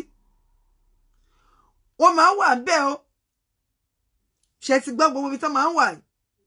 Ẹ jẹ́ ká wá sọ mode of operation fún yín. Mode of operation fún yín. Àwọn people yìí wọ́n wà nínú ẹgbẹ́ tẹ́ ẹ lè fojú rí. Kì í ṣe ẹgbẹ́ pé bẹ́ẹ̀ tẹ́ bá ti dé hall kan ẹ wá rí wọn níbẹ̀ wọ́n jókòó sórí iṣẹ́ àwọn gist. Kì í ṣe irú ẹgbẹ́ yẹn o. Àwọn ọ̀rọ̀ kan wà mi ì ní máa fẹnu sọ. Àbọ̀ ọ̀rọ̀ là ń sọ fọ́mọlúàbí tó bá dénú ẹ̀ adodindi ẹ̀ ṣe ẹ̀ ṣó. Even though alẹ́ Tuesday ni 1.2k ló ń wò ṣùgbọ́n ẹ̀ ṣe ẹ̀. It is not impressive. 1.2 ó yẹ ká ti ní bí 800 shares nsìn. Ṣó sì yé yín. So ẹ jọ̀ọ́ mo bẹ̀ yín run away from them. Bẹ́ẹ̀ ni. Ó ní Yèyé Oge ẹ bá mi sọ fún àwọn èèyàn yín kan sá fún wọn. So ẹ̀yin ọkùnrin tẹ́ bá sì ń lọ party, tẹ́ bá ti lọ party, mi ní kẹ́ má lọ party o. Tẹ́ bá ti lọ ẹ jọ̀ọ́ ẹ má toast obìnrin kankan níbẹ̀. Ṣé ìyẹn ṣàyè yín? Ẹ lè fojú wo o ṣùgbọ́n ẹ má toast. Ó wá ní ẹ̀yin lójú eye contact. Ẹ try as much as possible. Ẹ má wò wọ́n eye to eye. Ó ní kò sí ọkùnrin tó lè wò wọ́n eye to eye. Ẹ sọ̀rọ̀ ẹ sọ̀rọ̀ ẹ máa wọṣẹ́. Ẹ wo bí mo ṣe ń wò báyìí mo face camera tó ń record mi ni. Ṣó ti yé yín? Mo face ẹ ni. So tẹ́ bá ti dé party mo advice ẹ̀yin ọkùnrin ni o tó bá wù yín kẹ́ ẹ gbọ́ tó bá wù yín kẹ́ ẹ má gbọ́. Tẹ́ bá ti dé party àbẹ́ lọ disco àbẹ́ lọ club good morning kóníkálukú lọ jókòó sí àyè. Ẹ má wò wọ́n eye to eye ó ní because ẹ̀yin lójú wọn kíní kan wà ńbẹ̀ títí yín bá ti wọn pàdé ẹ máa di jellyfish. Ìyẹn yé yín ẹ máa di jellyfish. So bẹ́ẹ̀ sì ní kẹrí àwọn obìnrin ẹ káàárọ̀ sà kóníkálukú gbójú ẹ̀. Ẹni tó bá fẹ́ ni kó gbọ́ o. Kì í ṣe gbogbo èèyàn advice wà fún. Gbogbo èèyàn la sọ fún ṣùgbọ́n ẹni tó bá gbọ́n á tètè mú tiẹ̀. Èmi àtọkọ mi la jọ gbọ́. Ó ní reason tó ṣe pè mí. Reason yẹn ó ní ẹ má sọ. Ṣùgbọ́n ilé tó kù ẹ sọ. Eye to eye. Ó ní Yèyé Oge kò easy. Ẹni tí kò bá wò wá lẹ́yìn ojú kò easy. So ẹjọ́ ẹ̀yin ọkùnrin tẹ́ bá ti dé party kóníkálukú kọjú sí nǹkan tó lọ ṣe. Tó bá jẹ́ jọ̀lọ́ọ̀fù ẹ ló gbé ẹ lọ jẹ́ jọ̀lọ́ọ̀fù ẹ kó jẹ́ kó lọ yàgbẹ́ kó máa lọ lé ẹ. Tó bá jẹ́ ayamáṣe ló gbé ẹ lọ jẹ́ ayamáṣe ẹ kó tún dì lọlé. Ṣó ti yé yín ẹ má wo ojú tó ojú o. Tẹ́ bá lọ club ojú tó ojú in fact ẹni obìnrin tẹ́ bá pàdé ẹ má wo ẹ̀yin lójú ẹ. Good morning ni. Wọ́n tẹ́ bá ti wo ẹ̀yin lójú ẹ wọṣẹ́ nìyẹn. Even on the street bẹ́ẹ̀ ni Yèyé God bless you. Even on the street no eye contact. Because èèyàn mọ̀ bí tó wà ó ní wọ́n wà káàkiri ni. Ìbá jẹ́ bank ìbá jẹ́ lọ ṣe shopping anywhere you are. Tẹ́ bá need ìyàwó ẹ lọ sọ fún Ọlọ́run kó direct ìyàwó sí yín. TJ Olani face your business. God bless you. Face your business ni. Face your business. Mind your business. Ìwọ àtàwọn ọ̀rẹ́ ẹjọ́ gist kẹjọ jẹ kẹjọ mú. Ẹ wò wọ́n from far away. Keep them at arm's length. Don't have eye contact. Bí a kẹ́ ẹ máa kọ́lẹ̀. Do not have eye contact with them. Wọ́n ní tẹ́ bá ti fi ẹyin ojú pàdé ẹyin ojú tiwọn ẹ wọṣẹ́ nìyẹn. Wọ́n kàn máa smile ni. Ẹ káàsán ọkú. Ẹ káàsán madam. Ṣé wà okay? Ó wà okay. Wọ́n kàn máa dìde ni.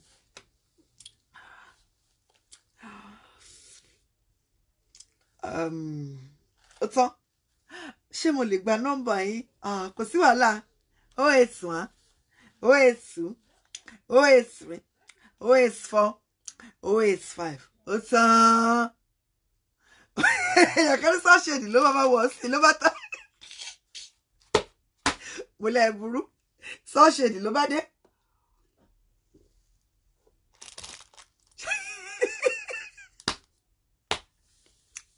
Àlàbá àpáta ni what about men looking for wife? Ṣé pàtí náà ti ń rí ìyàwó? ṣé tó bá look for wife ṣé party ló yẹ kó lọ. You don't go to parties because you are looking for a wife. You go to a party to go and honor the celebrants. Mo like a question yẹn. Ọkùnrin kan ló béèrè, ó ní tá bá ń wáyàwó ńkọ́, ṣé party ló sì máa rí tiẹ̀. Even though àwọn èèyàn rí party, wọ́n rí. Ṣùgbọ́n nígbà míì, ìyàwó tá bá fi jó fẹ́, ìran ló máa wò lọ. Ìyẹn ńkọ́. Tó bá need ìyàwó, wàá bá Ọlọ́run sọ ni. Wàá gbààwẹ̀, wàá gbàdúrà. Ẹ lọ bèrè lọ́wọ́ àwọn tí mò ń mentor, ẹ gbààwẹ̀, ẹ gbàdúrà inú yín á fẹ́ bó. Ẹ fi pé ó easy. Ọlọ́run máa connect yín mọ́ ti yín. Kì í ṣe pé kẹ́dẹ́dẹ́ máa lọ sí party mo fẹ́ lọ mọ́mọ́. Látẹ̀ní lọ, ẹ má mọ́mọ́ mọ́ o. Tó bá dẹ̀ wù yín kẹ́ máa mú, kò kàn mí, mi kúkú ń ṣọkùnrin. Ẹ máa mọ́mọ́ lọ. Wàhálà tí yín nìyẹn, kò kàn mí. Èèyàn kan ní sunshine ló bá dé, ló bá tán. So ẹ wà careful. Ó ní tẹ́ bá ti ṣẹ́jú pẹ́ pẹ̀lú ojú tí wọn tó bá ti pàdé, ẹ ti wọṣẹ́ nìyẹn. Ẹ ti wọṣẹ́. Video ọmọ ìyá Jésù Babídélé, you have missed o. Ó ní tẹ́ bá ti lè wo ojú yẹn eye to eye ní eye contact. Ó ní kò sí ẹ máa di jellyfish. Ohun tó má dẹ̀ ti bá yín sọ, ẹ máa gbọ́, ẹ máa wọṣẹ́. Tẹ́ bá dẹ̀ ti wọṣẹ́, ẹ tí kó wàhálà o. Mi ní tàn yín. Because step by step ni. Ó ní tẹ́ bá ti wọṣẹ́, no, ẹ tí kó wàhálà. Ẹ tí kó wàhálà until tẹ́ bá fàyà kan àyà. Mo ti ṣe show nípa spirituality of sex. Sex is spiritual. Kí n tó gbọ́ díò yìí ni mo ti sọ fún yín pé wà spiritual. Tí ọkùnrin àti obìnrin bá jọ ń bára wọn sùn, tẹ́ bá jọ ń tu sí tẹ́ǹtì ìbọ̀ tẹ́ǹkì bọ̀ rọ́kì. Ẹ fi pé ṣèbókò àtòbò ní irọ́ ni o. No, ẹ̀mí plus ẹ̀mí. Because ẹ̀ ń secret. Ẹ̀ ń secret. Sperm jáde o, kò jáde o. Àwọn semen kan jáde. Obìnrin náà máa wet. So this is gonna take you straight into a covenant. It's gonna take you straight into a covenant. So ẹni tí àbá ti fàyà lu àyà ẹ ti wọnú covenant nìyẹn. Ẹ ti wọnú covenant nìyẹn. That is why lèèyàn míì nílé ayé kò lè ní ibùjókòó ayọ̀. Nítorí pé ó ti dá àwọn ìyàwó ẹ̀ sẹ́yìn. Kò dìgbà tí ẹ bá fún ní ring o, I'm telling you. Kò dìgbà tọkùnrin bá fún yín ní ring o, ọkùnrin tó bá ti bá yín sùn, ẹ ti wọnú covenant o. Tó bá tún lọ gbà kọkùnrin míì tún bá ẹ sùn. Eléyìí tó ti kọ́kọ́ bá ẹ sùn yẹn, spirit ẹ kò ní accept ẹ. Ó máa torment ẹ. Mi tí ìgbé yẹn wá. Ìfàyàlùyà ó ní agbára o. That is why ọkùnrin míì títí á fi kú. Obìnrin ò lè ṣe oúnjẹ nínú ilé ẹ̀. Ó máa marry, ó máa divorce, marry, separate, marry, divorce, marry, separate, marry, túká, marry, divorce. Obìnrin míì náà títí á fi wáyé, títí á fi kú. Kò sọ́kùnrin tó máa gbé sílé. Àwọn tó ti fàyà lu àyà ẹ̀ sẹ́yìn. Spirit wọn ló ń torment ẹ̀. Wọ́n torment ẹ̀ wọnú marriage wọn ní jẹ́ kó dúró. Wọ́n torment ẹ̀ wọnú marriage wọn ní jẹ́ kó dúró. Mo ti sọ story kan fún yín rí. Man kan ó lọ bá lady kan sùn ní alẹ́ ọjọ́ bachelor's eve. Wọ́n gbé fún ní. Àwọn ọ̀rẹ́ ẹ̀ ló gbé fún lọ́jọ́ bachelor's eve yẹn gangan lálẹ́. Wọ́n gbé fún pé kó wá fi ṣe bye bye to bachelorhood. Ó dẹ̀ bá lady yẹn sùn. Ó bá sùn.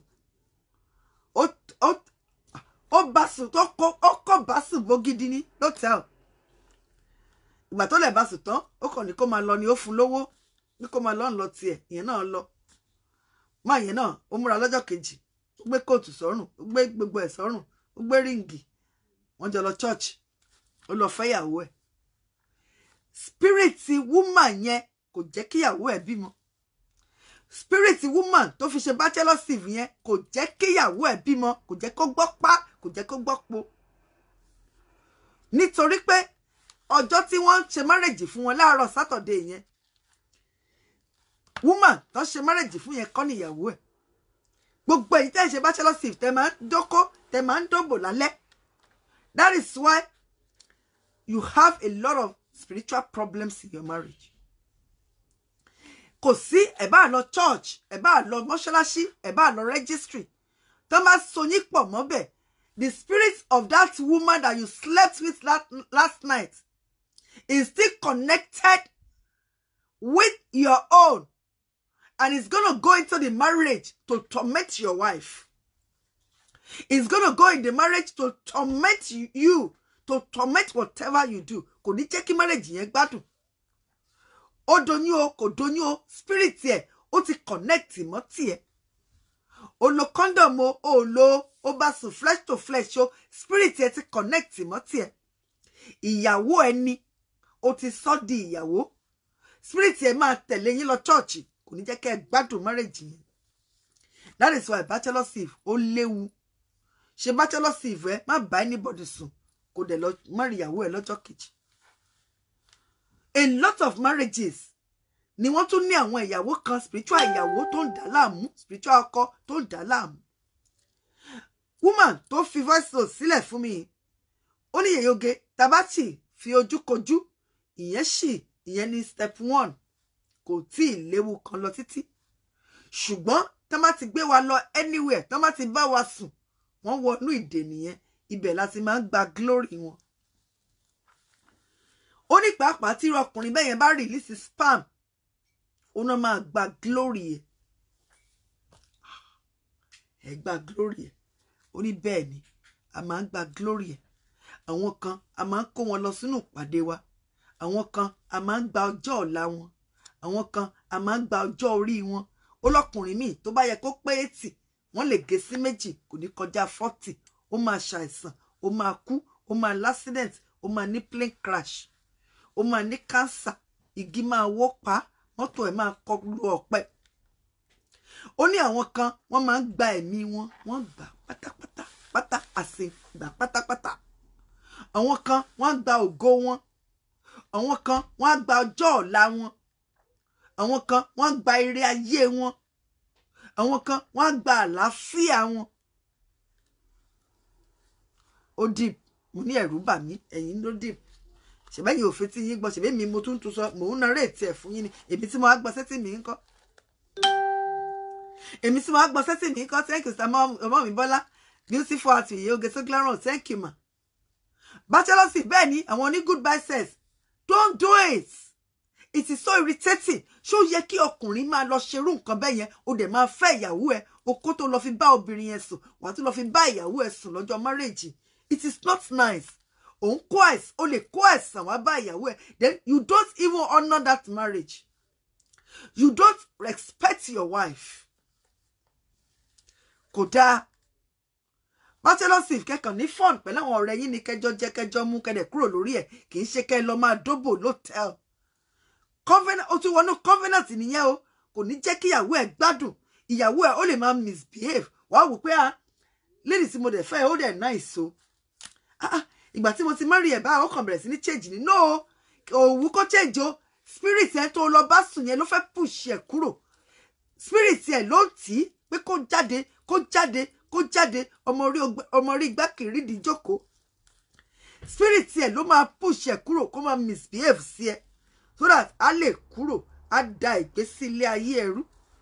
A lot of times àwọn ọkùnrin máa ń sọ, Yèyóge kò ń ṣe ìyàwó tí mo fẹ́ lélẹ̀. Ìgbà tí mo miss girl yẹn ó nice, but ìgbà tí mo gbé délé ó bẹ̀rẹ̀ sí ní misbehave. Àwọn girlfriend tó ti fẹ́ sẹ́yìn, spirit wọn ló ń connect mọ́ tiẹ̀ tó ń jẹ́ kó máa misbehave.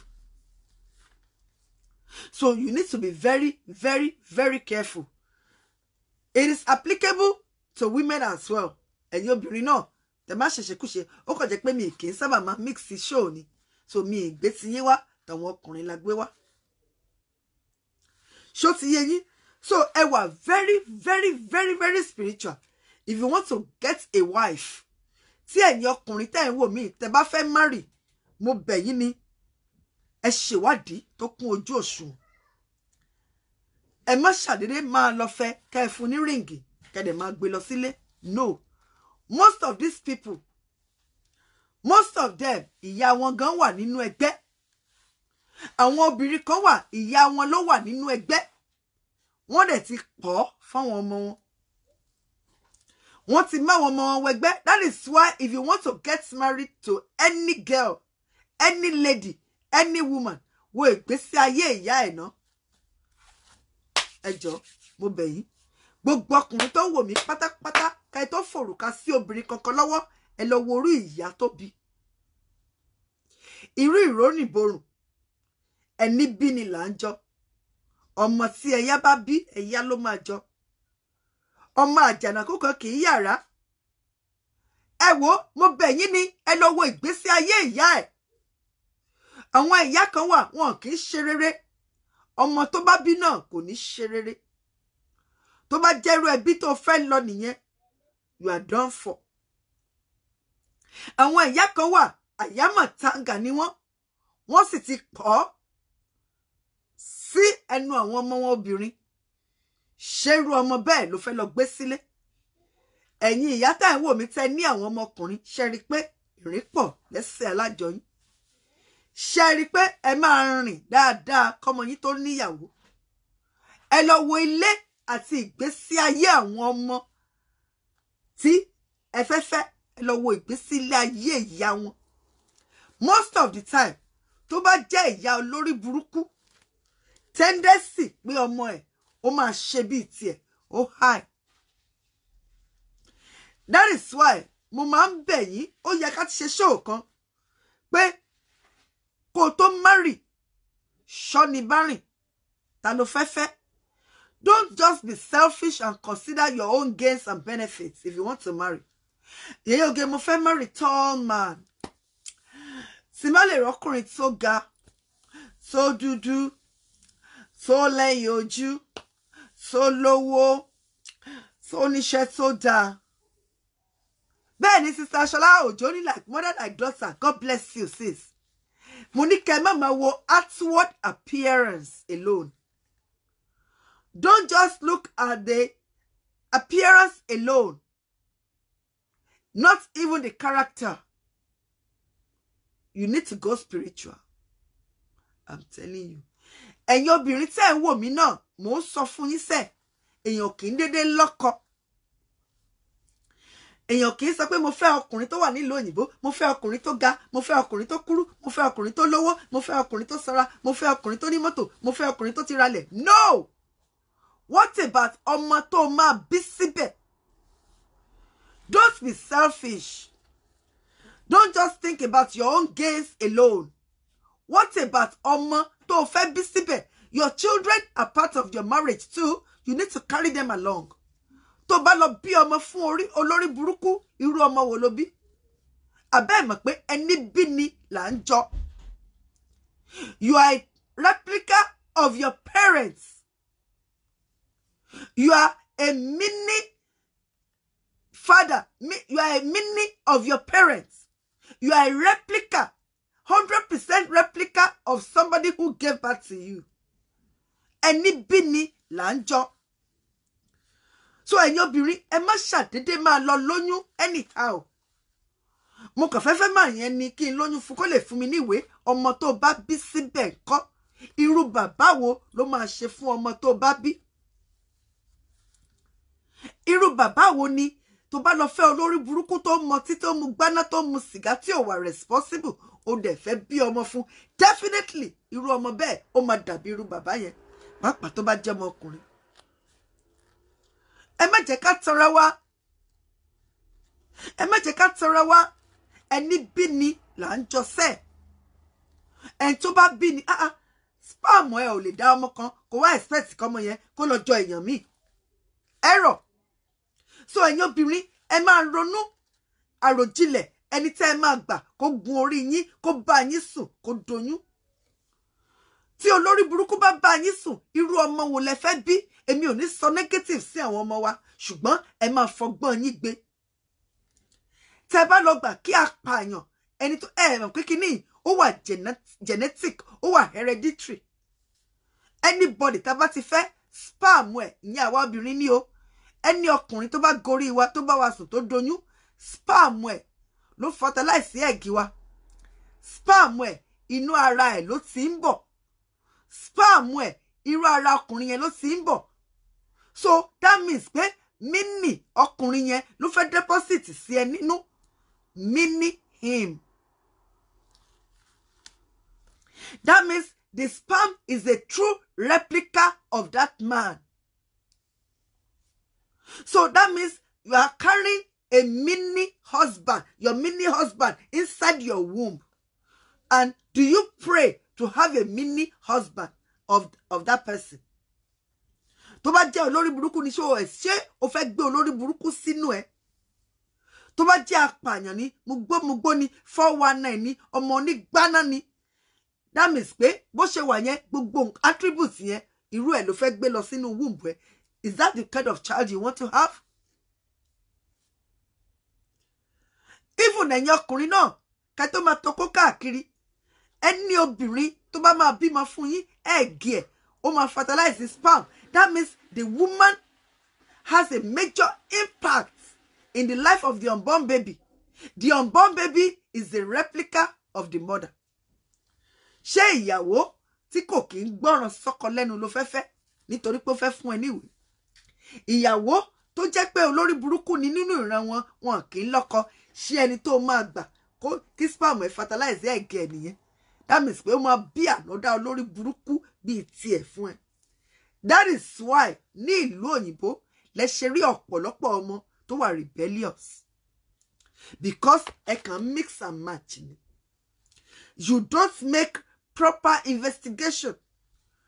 Oníkálukú kan dóko máa dóbò, èèyàn míì bímọ fún alágànná, èèyàn míì bímọ fún onígbáná, onígbáná míì bímọ fún ọ̀lẹ, ọ̀lẹ míì náà lọ lóyún fún èèyàn kan. That is why we have a lot of children abroad who are very, very rebellious and disobedient. Because ẹ̀yin obìnrin àti ẹ̀yin ọkùnrin jókòó kẹ́ ṣe findings yín dáadáa kẹ́ tó máa bára yín sùn kẹ́ tó máa reproduce. That is why lẹ ṣe máa rí onígbáná tó lọ fẹ́ onísìgá kí lẹ irú ọmọ wo lẹ fi pé wọ́n máa bí. Obìnrin tó yẹ pé club ló ń wà 24 hours inú ìgànná náà ti bá sùn àbí nínú toilet náà ti bá sùn. Ẹ dẹ̀ fẹ́ lọ bímọ. Irú ọmọ wo lẹ fẹ́ bí? So don't be selfish if you want to make choices. Choose wisely. Think about the future of your children. Think about their lives. Ṣé mo lè bí ọmọ bíi ti má àbẹ́ mọ̀ pé ọkọ tó bá ti fẹ́ yín tó ti bá yín sùn irú ọmọ bíi tiẹ̀ lẹ máa bí. Wọn kì í ná búrẹ́dì. Wọn ná búrẹ́dì sẹ́ irú ọmọ bíi tiẹ̀ gangan lẹ máa bí. Obìnrin tẹ́ bá sùn ọmọ tó bá bí fún yín irú obìnrin bíi tiẹ̀ ló máa bí fún yín. Ṣé o lè gbà? So tẹ́ bá ń déètì ẹ má máa rò ó pé mo like bọ̀bọ̀ sóga bọ̀bọ̀ só ṣe ṣú. No, what about bọ̀bọ̀ yẹn tí n bá lóyún fún irú ọmọ wo ni màá bí? Ṣé arákùnrin ṣó lè ṣe bàbá gidi ṣá fún ọmọ tí n bá bí? Ṣé arábìnrin ṣó lè ṣe ìyá gidi fún ọmọ tí ó bá bí fún mi? Gbogbo kìíní ló yẹ kí ẹ máa consider kó tó marry. I'm telling you, tó bá lè consider ẹ kó tó marry, ó ti gbé gbági. Ó ti gbé gbági. Tó bá kàn dédé lọ fún yàn kan lóyún, ó gbé gbági. Téèyàn kan bá dédé fún ẹ lóyún, ó gbé gbági. Arábìnrin oníyèyóge ẹ bá ń kìlọ̀ fáwọn ọkùnrin. That is why lọ́kùnrin míì, most of them wọn ò ní tọ́jọ́ because a ti gba ọjọ́ orí wọn lọ. Ọjọ́ tó yẹ kán lò láyé àti gbà á lọ. Then ẹjọ́ mo bẹ̀ yín. Tẹ́ bá fẹ́ marry, ẹ̀yin tẹ́ sì marry ni o, mo sì máa dé ẹ̀yin tẹ́ ti marry o. Before you get married to a lady, wo irú obìnrin bẹ́ ṣe máa àwọn Ayamatanga nìyẹn o, àtàwọn Mammy wọ̀tá obìnrin. Tó bá ti jẹ́ obìnrin tó like àti máa lọ lé aláàfáà jù. Tó bá jẹ́ obìnrin tó jẹ́ pé ó like àti máa pe pastor 24/7, kò lè dá nìkan gbàdúrà, kò lè dá nìkan gbà àwẹ̀. Àfáà ní ṣá. Ẹ máa man tó pè 4 Saturdays ago. Ó ní lady tó ń lọ bá ní Nàìjíríà tó kó sí páńpẹ́ yẹn. Ó ló ní àfáà bíi 3, wòlíì àtàwọn babaláwo. Tó bá ti jí báyìí, á pe babaláwo, á pa àfáà, á pe wòlíì, á pe babaláwo, á pa àfáà, á pe wòlíì, ó ní babaláwo, á pa àfáà, á pe wòlíì. Ẹ̀yin ọkùnrin, mo bẹ̀ yín. mo fi gbogbo nǹkan tó ń mí àtòun tí ò mí nínú ayé yín mo fi bẹ̀ yín àtẹ̀yìn ìyá wọn náà tẹ́ bá ti rí obìnrin tẹ́ fẹ́ fiancé àbí girlfriend tó bá ti like àti máa pe babaláwo ẹ̀dẹ̀ fojú rí ó like àti máa pe àwọn wòlíì àbó like àti máa pe àwọn àáfàá jù ojoojúmọ́ náà yan iṣẹ́ fún ojoojúmọ́ náà yan prayer fún ojoojúmọ́ gbogbo láìfẹ́ wòlíì àáfàá babaláwo ẹjọ́ ẹ tètè sá táwọn bá tiẹ̀ sí nínú ẹgbẹ́ ẹ máa wọ gàù táwọn bá sí nínú ẹgbẹ́ ẹ máa wọ gàù arábìnrin tó fohùn lẹ̀ ó ní yèyé oge ẹni ọkùnrin tó bá ti bá wa sùn ó lo kọ́ńdọ̀mù o kò lo kọ́ńdọ̀mù o a máa fìyà jẹ àwọn kan wà a máa kó wọn wọnú ẹgbẹ́ àwọn kan wà a máa gba ògo wọn àwọn kan wà a máa gé ọjọ́ orí wọn kúrú ó dìpẹ́ǹdì lé nǹkan tí olórí ẹgbẹ́ bá ní ká mú wá ṣé ẹ gbọ́ mi Lord of Jesus ó ló dìpẹ́ǹdì lérú ẹgbẹ́ tán bá wà àwọn kan wà ògo náà lọ ń ṣà àwọn kan wà ọjọ́ orí ni àwọn kan wà àsìkí ni that is why lọkùnrin míì tó bá bá obìnrin kan pàdé tó bá ti ń ṣe dáadáa tẹ́lẹ̀ ẹ kàn máa rí pé lẹ́nu oṣù yẹn business ẹ máa collapse díẹ̀ ẹ kàn máa rí pé wàhálà máa dé bá díẹ̀ ó ní yèyé oge oríṣiríṣi ẹgbẹ́ náà ní oríṣiríṣi ó depend lé assignment sábà fún oníkálukú assignment sábà designate fún oníkálukú àwọn kan wà ògo ní tiwọn àti ọjọ́ ọ̀la wọn àwọn kan wà ọjọ́ orí wọn ni wọ́n á pín sí half àwọn kan wà wọ́n á sọ wọ́n di rádaràda wọ́n á sọ wọ́n di ẹdun arinlẹ̀ so ẹ̀yin ọkùnrin mo bẹ̀ yín ìfúnra lóògùn àgbà pánsá òfúnra pánsá já àjà òfúnra àjà jì bónílé ò bá fúnra o lè máa kó lọ ó yẹ kí à tètè máa fúnra I'm telling you be sensitive to things around you beg God for spirit of discernment beg God to give you spiritual insight into things ó ní ó depend lé ẹgbẹ́ ṣe mọ̀ pé wọ́n pọ̀ káàkiri àwọn kan wà wọ́n máa gé ọjọ́ orí wọn kúrú nǹkan tí pàdé yẹn tó demand nìyẹn so irú ọkùnrin bẹ́ẹ̀ ẹ máa rí pé kò ní pẹ́ láyé ó máa tètè kú ayákìlà lè pa ó lè rìn kó ṣe kòńgẹ́ arm robber ó lè l'accident ó lè ní plane crash ó lè jẹ́ àìsàn kékeré ni ó dẹ̀ máa mẹ́mí ẹ̀ lọ nítorí pé ó ti dá ọjọ́ orí ẹ̀ ó ti dá sínú àjọ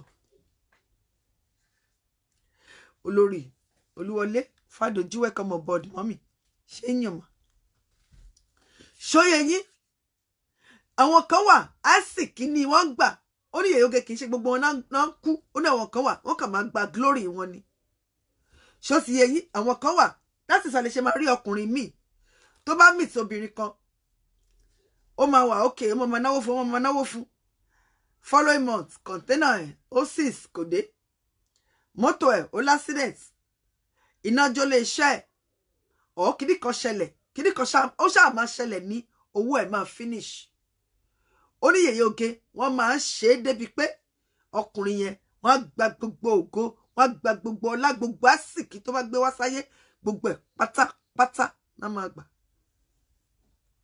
ó ní àwọn kan kẹ̀dẹ̀rẹ́ wọ́n máa fa àìsàn dá wọn lọ́lá ìyẹn tún kọ́ yèyé oge àwọn kan wà o àìsàn ní o wọ́n fi cancer dá wọn lọ́lá heart attack stroke bẹ́ẹ̀ ni o olórí Mary Odútáyọ̀ gbogbo ejò jíjẹ ni ṣètìrín sí pẹ̀yìn ọkùnrin you need to be extremely careful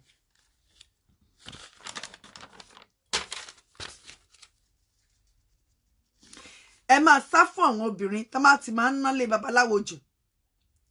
Àwọn obìnrin sorry tó bá yẹ pé wòlíì nìkan náà rìn láìlé, wọ́n lè pe wòlíì lẹ́ẹ̀mẹ́wàá kílẹ̀ tó ṣú, wọ́n lè pe babaláwo lẹ́ẹ̀mẹ́wàá kílẹ̀ tó ṣú, wọ́n lè pe àfáà lẹ́ẹ̀mẹ́wàá kílẹ̀ tó ṣú.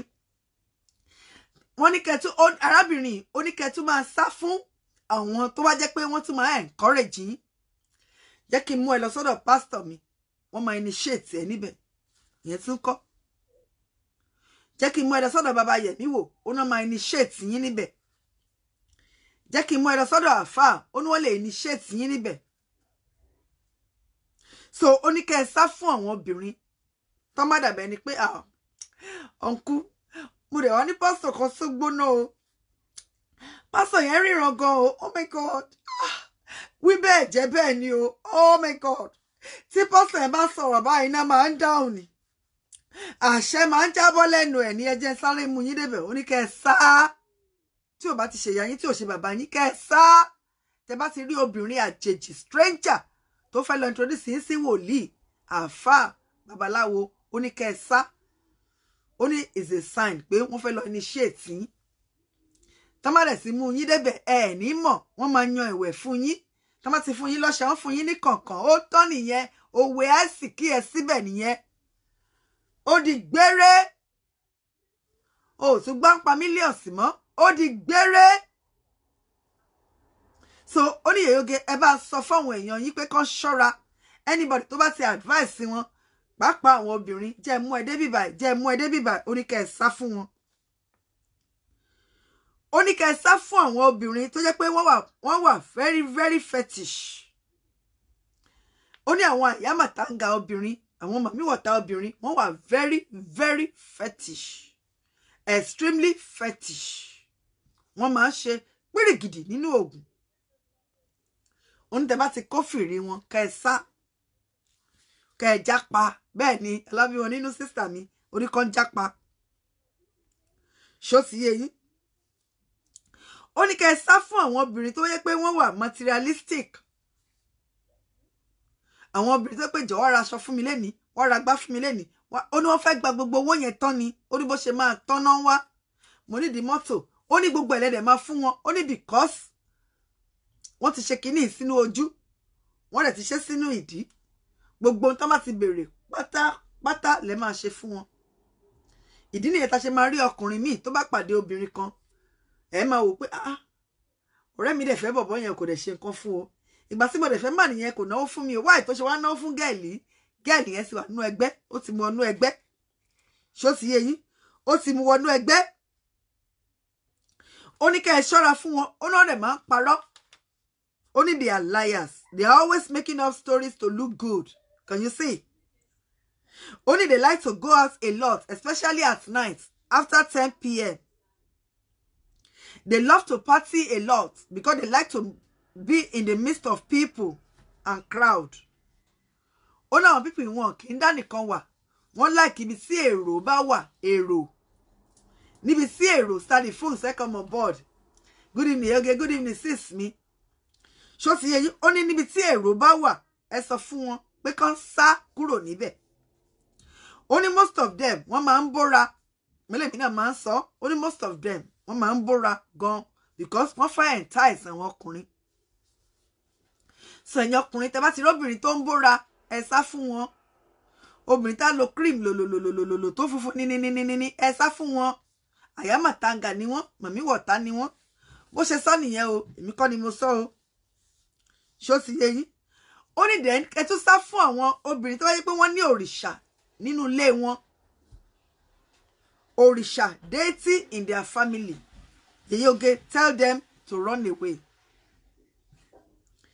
Ṣó ti yé yín? Tell them to run away. Ó ní then kì í ṣe àwọn ọkùnrin tó máa ń ní ìyàwó nìkan o. Ó ní àwọn ọkùnrin kan wà wọ́n ti níyàwó, ìyẹn tún kọ́. Àwọn ọkùnrin kan wà wọ́n ti níyàwó tẹ́lẹ̀. Ṣé mọ̀ pé àwọn tó single la ṣe ń sọ bọ̀ látàárọ̀. Ó ní Yèyé Oge kì í ṣe àwọn nìkan o. Àwọn kan wà, they are, let's say, happily married. They have wives already. Ó ní tá má pàdé àwọn Ayamatanga obìnrin. ó ní mission wọn ni kán lọ da ìgbéyàwó wọn rú. Ṣẹ̀rí títí Jésù máa fi dé, a lot of marriages ló máa collapse. Kì í ṣépè. Kì í ṣépè. In as much as tá bá ṣì nírú àwọn obìnrin báyìí, marriage tí kò ní settle máa pọ̀. Ó ní wọ́n dà wọ́n síta ní asin, dà wọ́n síta láti máa da ìgbéyàwó rú. Ẹ̀yin ọkùnrin, mo ní kẹ́ ẹ máa ṣọ́ra, ẹ ṣọ́ra fún sẹ́ramọ́, ẹ ṣọ́ra fún like this.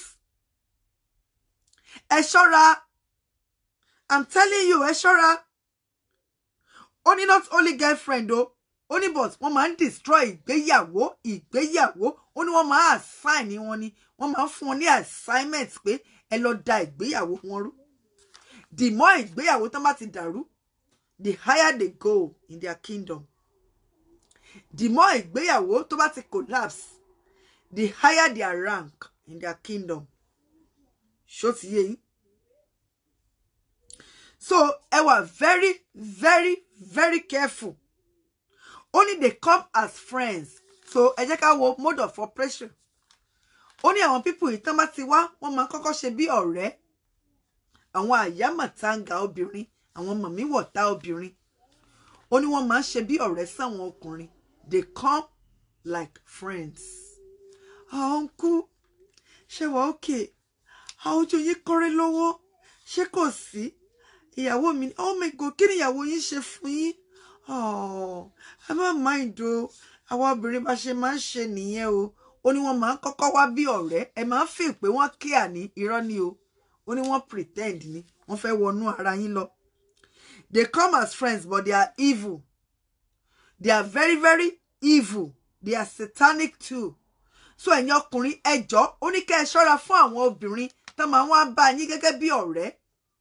Èmi náà left to me like ọkùnrin máa ní ọ̀rẹ́ obìnrin. I don't like it. Ẹgbẹ́ yẹlẹyẹ ń kó. Eré kílajá ń bẹ́kùn ṣe. Mi ò like ọkùnrin tó kàn déédéé lọ ń kú fún àwọn obìnrin ṣọ̀rẹ́. She's just like a sister to me. No, she's not your sister. You are sexually attracted. Kóníkálukú lọ bá ọkọ tiẹ̀, lọ bá ìyàwó tiẹ̀. Ó ní àwọn obìnrin tó máa ń ṣe bí ẹni pé advisor ni wọ́n sọ́kùnrin. Ó ní wọ́n ní mission.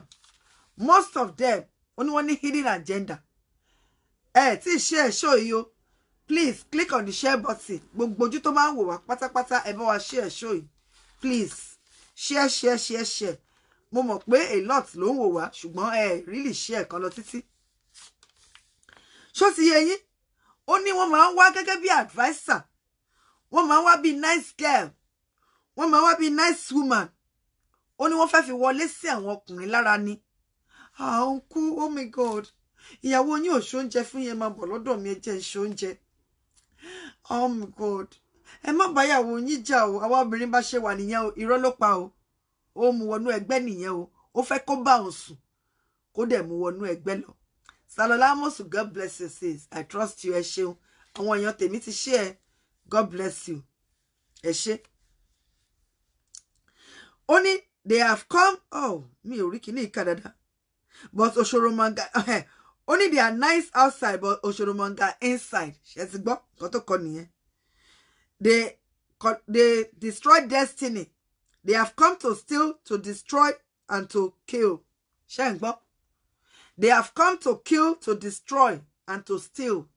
Wọ́n máa ń gba ire oníre, wọ́n máa ń gba ayọ̀ aláyọ̀. Wọ́n máa ń wá gẹ́gẹ́ bí ọ̀rẹ́, but at the end of the day, wọ́n máa persuade yín, wọ́n máa tàn yín títí ẹ máa fi bá wọn sùn. Tẹ́ bá ti bá wọn sùn, wọ́n gba ògo yín nìyẹn, wọ́n dẹ̀ máa da marriage yín rú. Ó ní oge àwọn kan wà nínú ẹgbẹ́ assignment tí wọ́n ní kán lọ da marriage rú. Ó ní so any married man, they would like to get close to that married man like a friend. Ṣé mọ̀ kọ́kùnrin mi ó like kó máa fi àwọn obìnrin ṣọ̀rẹ́. Tíyàwó ẹ̀ bá bàjà á pè wọ́n á sọ̀rọ̀ fún wọn. Ṣó sì yé yín? Ó dìbò most of them wọ́n ní mission. Ó náà wọn kan wọ́n ti designate sí wọn pé ẹ máa lọ sọ́dọ̀ married men. Ẹ lọ máa da ìgbéyàwó wọn rú. Ó lẹ́ni tó bá da ìgbéyàwó 50 rú, ó ní ipò tán máa fún. ẹni tó bá lè dá ìgbéyàwó 100 rú ipò ẹ̀ tún máa lọ sókè bẹ́ẹ̀ ni àwọn ṣèké ṣáájò Ṣàfọláṣadé God bless you. Ó lẹ́ni tó bá dá marriage 200 rú ó ní ipò tán máa fún. Ẹni tó bá lè dá marriage bí 1000 rú ó tún ní ipò tán máa fún. Hierarchy ni ẹ máa gun ládà yẹn lọ ni. The more marriage you can destroy, the higher you go in their kingdom. The more marriage you can destroy, the higher you go. Sister Kani, I'm battling this now. I'm in a battle now. God help me. Ọlọ́run á ràn yín lọ́wọ́. Ṣó ti yé yín. So, wọ́n ní wọ́n máa ń da marriage rú ni. Wọ́n máa ń rìn lálẹ́ lágo 10. Ẹ má gbàgbé ẹ̀yin ọkùnrin tẹ́ bá ti jáde, ẹni obìnrin tẹ́ bá ti rí ní past 10. Ẹ má bá sọ̀rọ̀. Ẹ má ní eye contact pẹ̀lú wọn. Wọ́n máa ń rìn káàkiri lálẹ́. Ẹni tán bá dẹ̀ ti mú ni. Mo sọ story àǹtí kan fún yín ní London. Oh, something like this ló sọ fún mi bọ̀ tí ẹ ò wà spiritual. Ó ní Yèyóge iṣẹ́ aṣẹ́wó ni mò ń ṣe nínú London. Iṣẹ́ aṣẹ́wó. Àsìnà aṣẹ́wó. Ó ní bẹ́ẹ̀ ni mà àsìnà aṣẹ́wó. Mi ò ṣiṣẹ́ gidi. Mi ò ṣiṣẹ́ gidi. Mo dẹ̀ ní flat tí mo gbà lọ́dọ̀ council. Iṣẹ́ aṣẹ́wó ni mo máa ń fi flat mi ṣe. Mo níṣẹ́ ní signboard ni ó ní rárá o. Mi ò ní signboard o. Yèyóge mi ò ní signboard rárá. Mo ní báwo lẹ ṣe wá operate ṣe máa ń dó sí bus stop ní àbí ẹ máa ń ní street kan bíi ti àwọn alẹ̀ nìyẹn. Ó ní rárá. Ó ní bus London ni mo ti máa ń ṣe business mi. Mo ti sọ story yìí ní 2017 ìgbà tí mo ṣe bẹ̀rẹ̀ sí ní sọ̀rọ̀ ni. Ó fi complimentary card ẹ̀ hàn mí mi mọ̀ bí tí mo jù sínsìn. Ṣó ti yé yín. Ó ní complimentary card business card. Ó print ẹ̀ ó forúkọ sí. But ní tètè ẹ máa fi pé addresser ni because ó gbé photo kan sí tó irun tó ní irun tó pọ̀. Sir Flake and out in workness. Okay, I'm not so sure. Kò sí wàhálà. A lot of decent women wọ́n ṣiṣẹ́ lálẹ́. Kì í ṣe gbogbo obìnrin tó máa ṣiṣẹ́ lálẹ́. Ó ní àwọn ilé máa ń rìn. Iṣẹ́ ẹni tó bá lọ síbi iṣẹ́ ó yàtọ̀ sẹ́ni tó ń rìn káàkiri. Tó kàn rìn from one bus stop to the other bus stop. Salara Semi Ade, how are you? You remember, God bless you, sis. So sister àti 2017 yẹn ó sọ something like this for me, but tí ẹ kò wá spiritual. Ó ní Yèyóge mo kàn fẹ́ sọ fún yín ni pé iṣẹ́ aṣẹ́wó ni mò ń ṣe nínú London. Iṣẹ́ aṣẹ́wó báwo? Nínú London tájọ wà ẹ́. Mo ní mi ò mọ street tá ń dúró sí ó ní kò ṣe street mà. Mo ní bá Salami pé Ọlátògo bàbá mú, you remember, God bless you. Ó nínú bus ni London bus, red bus na wọ́n ti ń ṣe. London bus báwo? Mo sì wọ bus ní nílùú London mi rí ọkùnrin àti obìnrin tó ń bára wọn sùn. Tán ṣiṣẹ́ aṣẹ́wó ní kò rí bẹ́ẹ̀ mà. Kò ṣe bẹ́ẹ̀ yẹn mà. A ní business card tó pọ̀. Ó ní peak period a máa ń jáde láti ọwọ́ bíi 6 o'clock títí lọ dé 10 o'clock. Táwọn èèyàn bá ti ń darí bọ̀ láti ibi iṣẹ́. Báwo lẹ ṣe wá ṣe ó là máa wọnú bọ́ọ̀sì ni. Tó bá wọnú bọ́ọ̀sì kọ́kọ́ mi ò rí èèyàn mi ò rí mo ti wọ bọ́ọ̀sì London rí mi ò rí ó ní kò lè yé yín mà. A máa wọnú bọ́ọ̀sì. Tá bá ti rí ọkùnrin tá fẹ́ target a máa lọ bá. Tó bá ti bọ́lẹ̀ àwa ò ní bus stop o a ní destination o. Yèyóge lady yẹn ló sọ fún mi o. Ó dà pé topic show yẹn ni I've turned my flat into a brothel something like that. We are into an hotel. Mo ti gbàgbé topic ta fún 2017. Ó ti pẹ́ ta ti ṣe 3 years ago. Ṣé mo kọ́dún kẹta tí mo ti ń sọ̀rọ̀ lórí Facebook. Ó ti pọ́dún mẹ́ta tí mo ti ń ṣe show lórí Facebook sí. Ó ní tí wọ́n bá ti wọnú bus London bus wọ́n máa target ọkùnrin kan. Probably ọkùnrin tó jẹ́ Yorùbá. Ṣé mo káwọn Yorùbá pọ̀ nínú London. Ó ní so tí àwọn ò ní destination o kò síbi tó ń lọ o. Ó ní tí bàbá yẹn bá ti bọ́lẹ̀ ní bus stop tó ti tẹ bell gbẹ́gán tó ti bọ́lẹ̀ báyìí wọ́n máa bọ́lẹ̀ pẹ̀lú ẹ̀. Ó ní wọ́n wá jẹ́ kó rìn lọ díẹ̀ wọ́n wá lọ Sábà.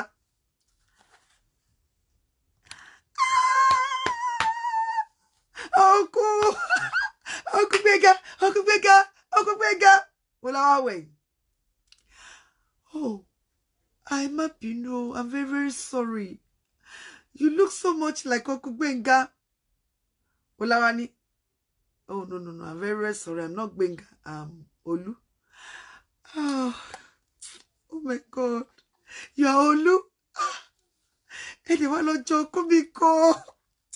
Esi Joko Benga. Sherry, igba si mo bole nínú boss ye. Mo fi Uncle Benga. Esi mo se. Ó dùn mí pé mi mú photo wọn dání. Bọ̀dá mi Benga ẹ mọ́ ṣe rí leléyìí. Oh my God, esi jọra jù. Oh my God. I'm very, very sorry. I'm not Benga, I'm Aki. Well, in that case, you can still be my brother anyway. This is my card. Egba card mi. Oni mani awa gba, awa ma lọ. Oni kẹ̀kẹ́ ma kúrò. Mo wá ní kí ló oni oge ṣe fi pé card ibi iṣẹ́ ló gbà. Mo ní irú card wo wá ní. I'm Lily. Get in touch with me tonight. I'm here for you. Like, you got to consider card yẹn o. I'm Lily. You can have me tonight. Photo there wà ńbẹ̀ tó ṣerun rẹpẹtẹ báyìí. This is me, Lily. Oh no, have a phone number sí. Oni ma ni àwa wò. Oni ma ni mi. Mo ní ṣé ó ti bá lo ṣe wá di cause ó ló máa pè ní. Ohun tó bá ti wá délé àbí anyway, ó lè mi máa pè immediately pé Lily, I really love you. Ó ló tán, ó lóun máa kọ sí. Èmi fi pé card bí ti àwọn hairdresser yẹn ni, ṣó ti yé yín pé if you want to make your hair, come to shop, come to shop àwo. Ó ní rárá o. Ó náà máa form orúkọ ni tí kì í ṣe orúkọ wọn. Ó lè jẹ́ Lily. Orúkọ wo náà sì máa ń jẹ́ wọ̀nyẹn bí ní ìtẹ́ mọ́. Ó ṣáà pè àwọn orúkọ yẹn ṣá lóríṣiríṣi. Ṣó ti yé yín? Excuse me.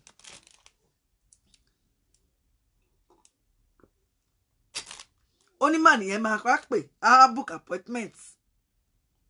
So tó bá àríkájá bàtà bẹ́ẹ̀ ni àríkájá bàtà ni wọ́n 2017 la ṣe. Bóyá ilé 2018 ẹni 2017 ni ó dá mi lójú kò ṣe 2018. Ó ní so wọ́n tún wá padà lọ sí bus stop, wọ́n tún lọ múyàn mí. Wọ́n tún sátẹ̀lé. Oh my God. Uncle Charles. Uncle Charles. Uncle Charles. Uncle Charles. Oh, I'm sorry. I'm not Charles.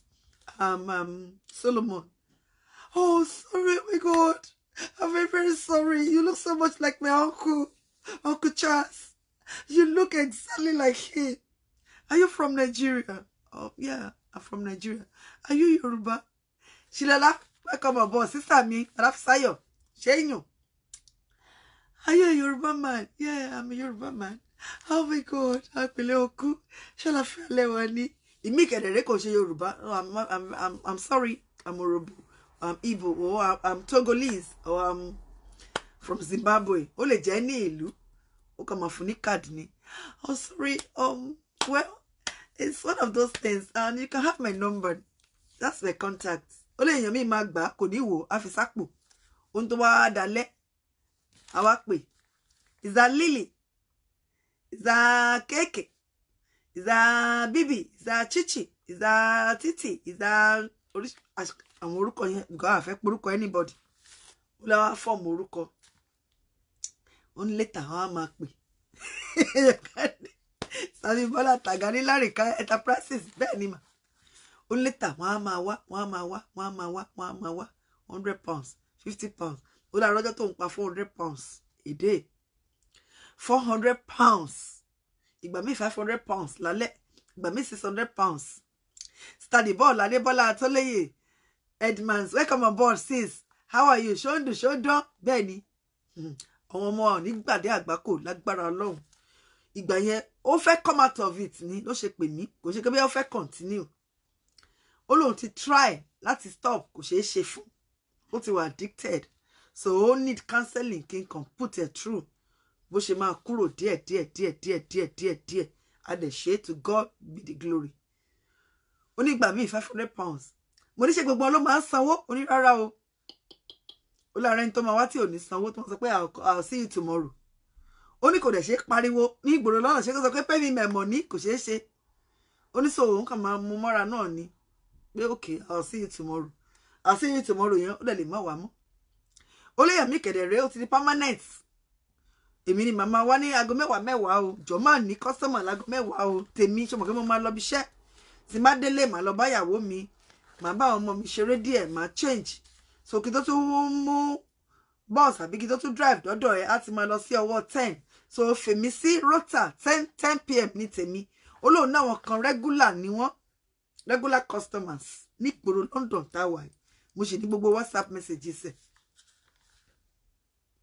Mo sì ní gbogbo WhatsApp messages ẹ̀, I'm telling you. But àti yẹn ti bọ́ nísìnyí o. Ó ti bọ́ gidi, ó ti bọ́. Ó ti change environment, ó ti ṣe gbogbo ẹ̀. So ẹ̀yin tẹ́ bá wà nílùú òyìnbó ẹ lè má mọ̀ pé ó ṣẹlẹ̀. Èmi kan mi ò mọ̀ until 2017. Mi ò mọ̀ pẹ̀lú ẹ̀ ṣẹlẹ̀ nílùú òyìnbó kéèyàn máa wọ bọ́ọ̀sì. So ẹ̀yin ọkùnrin ẹ ṣọ́ra. Tẹ́ bá wọnú bọ́ọ̀sì, tẹ́ bá róbìnrin kan tó dédé gbá tẹ̀lé yín kurukuru, ẹ wò, good afternoon sir, good afternoon, you look like, no, I don't look like. Ẹ tètè máa lọ, ẹ má wẹ̀yìn ojú ẹ o. Please. You look like strategy ni o. Wọ́n mọ̀ pé ẹ̀yin kọ́ o. Wọ́n máa ń fọ̀mọ̀ wọn orúkọ yẹn ni o. Uncle Akin, Uncle Dele, Uncle Taiwo, Uncle Solomoni, Uncle Jide, Uncle Bankole. Wọ́n fọ̀mọ̀ wọn orúkọ yẹn ni o. Ẹ má sọ pé I'm sorry, I'm not Bankole, I'm Dọ̀tun. Irọ́ ni o. Ẹ tètè máa sá lọ. Tẹ́ bá ti bọ́ọ̀lẹ̀ ní bus stop, tẹ́ bá róbìnrin kan tó ń gbá tẹ̀lé yín lẹ́yìn kurukuru. Good afternoon, sir. Oh my God, you look like, I'm sorry, I don't look like. Ẹ tètè máa lọ. Ìwọ tó ń test mi yẹn, please don't let me mention your name. Stop testing me. So ẹ̀yin ọkùnrin, you need to be extremely careful. As in extremely careful. Mi ò ní tàn yín, you need to be careful. So ti yé yín. So ẹ jẹ́ ká sáré lọ sí orí story. Lady tí mo gba kíní ẹ̀ ó ní kẹ́ wà careful. Nǹkan tó ní kí n kìlọ̀ fún yín nìyẹn. Ó ní yẹ oge bá mi kìlọ̀ fún àwọn èèyàn yín. Wọ́n kó wọn wọnú ẹgbẹ́. Wọ́n fún wọn lóúnjẹ. Ó ní kì í ṣe true sex only, true food. True food. So ẹ̀yin ọkùnrin ẹ mọ ilé tẹ́ ti máa jẹun. Ẹ mọ ilé tẹ́ ti máa jẹun. Ṣé ẹ̀yin ọkùnrin iná èmi ò mọ rí ṣètẹ́ ṣe máa bọ́ sírọ̀. Tẹ́ bá ní pé ẹ wà discipline ni ẹ ní máa kó sọ́wọ́ wọn. Téèyàn bá ti ní principle ó máa kó sọ́wọ́ àwọn Ayamatanga. Ẹ jọ̀ọ́ mo bẹ̀ yín ni ó ní wọ́n máa initiate yín through oúnjẹ. Please. Tẹ́ bá ti kúrò níbi iṣẹ́ ẹ máa lọ lé yín. Ẹ máa lọ lé yín, ẹ má lọ jẹun nílé èèyàn kan kò dáa. Ẹ má lọ momi nílé èèyàn kan kò dáa. Ẹ má lọ dóbò, kì í ṣe gbogbo obìnrin lèèyàn gorí ẹ̀. Ẹ ṣe ẹ̀ṣọ́ yìí ṣe. Kì í ṣe gbogbo obìnrin lèèyàn gorí ẹ̀. Àwọn òbùkọ́ yẹn máa gún o, ó máa hook pa síbẹ̀. Ẹ jọ̀ọ́ mo bẹ̀ yín ni please. Ẹ má lọ jẹun anyhow. Ẹ má lọ dóbò anyhow. Ẹ má fún àwọn èèyàn ní lift anyhow. Ẹ má ní eye contact pẹ̀lú wọn anyhow. Tẹ́ bá ti lọ sí party, ẹ mind your business. Ẹ jẹ oúnjẹ tẹ́ wá jẹ, kẹ́dẹ̀ máa lọ lé yín, kẹ́ mú kọ́kọ́rọ́ mọ́tò kẹ́ máa lọ. Ẹ̀yin tẹ́ ti níyàwó sílé, mo bẹ̀ yín please. Ẹ má jẹ́ kán da marriage yín rú. Run away from having girlfriends, please. Why no? A ṣì ń gbé show kan bọ̀ mí ní fẹ́ sọ topic nsìn. Kì í ṣe ni.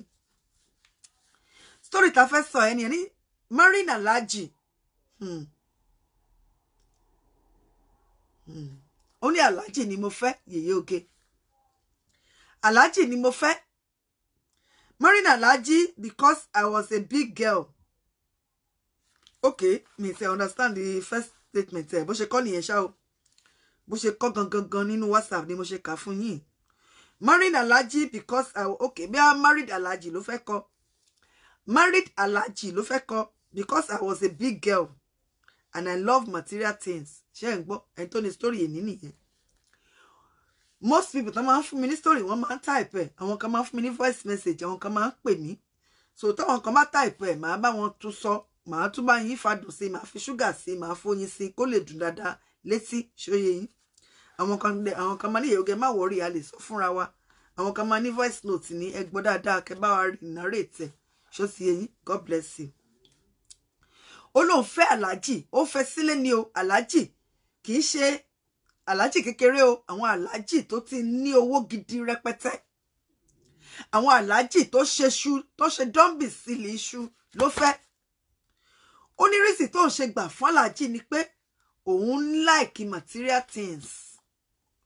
Òun like bí owó, bí kó máa ra bàtà, big girl ní ṣá lọ́rọ̀ kan gbogbo big girls.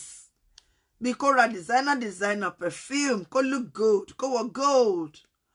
Kó ṣe gbá, kó máa travel, kó lọ Dubai, kó jáde. Ó ṣá live big as in big girl.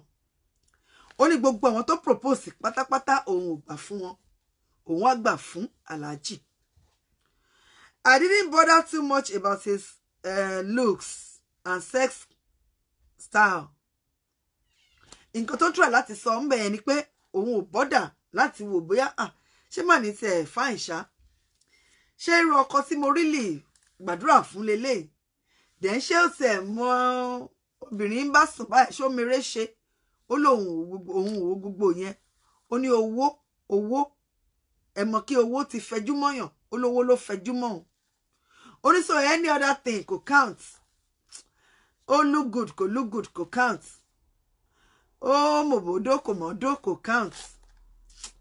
Ó mọ̀rọ̀ sọ kò count. In fact, ó spend time pẹ̀lú mi kò spend time kò count. Olówó ìṣá ló ranjú mọ́ because ó máa ń fún lówó. Ó ní every weekend ló máa ń fi owó ńlá sákàǹtì fún. Every weekend. Ó ní Yèyé ẹ jẹ́ kí n sọ bí mo ṣe pàdé ẹ̀ fún yín. Ní ọjọ́ kan, èmi àti àwọn ọ̀rẹ́ mi kan a jọ ń lọ. A wà nínú mọ́tò. Ṣó ti yé yín. Inú mọ́tò la wà. A wá lọ sí filling station. Ọ̀rẹ́ mi tó ń drive yẹn. Mọ́tò tèmi kọ́. Mọ́tò ọ̀rẹ́ mi àwa bí mẹ́ta la wà nínú káà yẹn.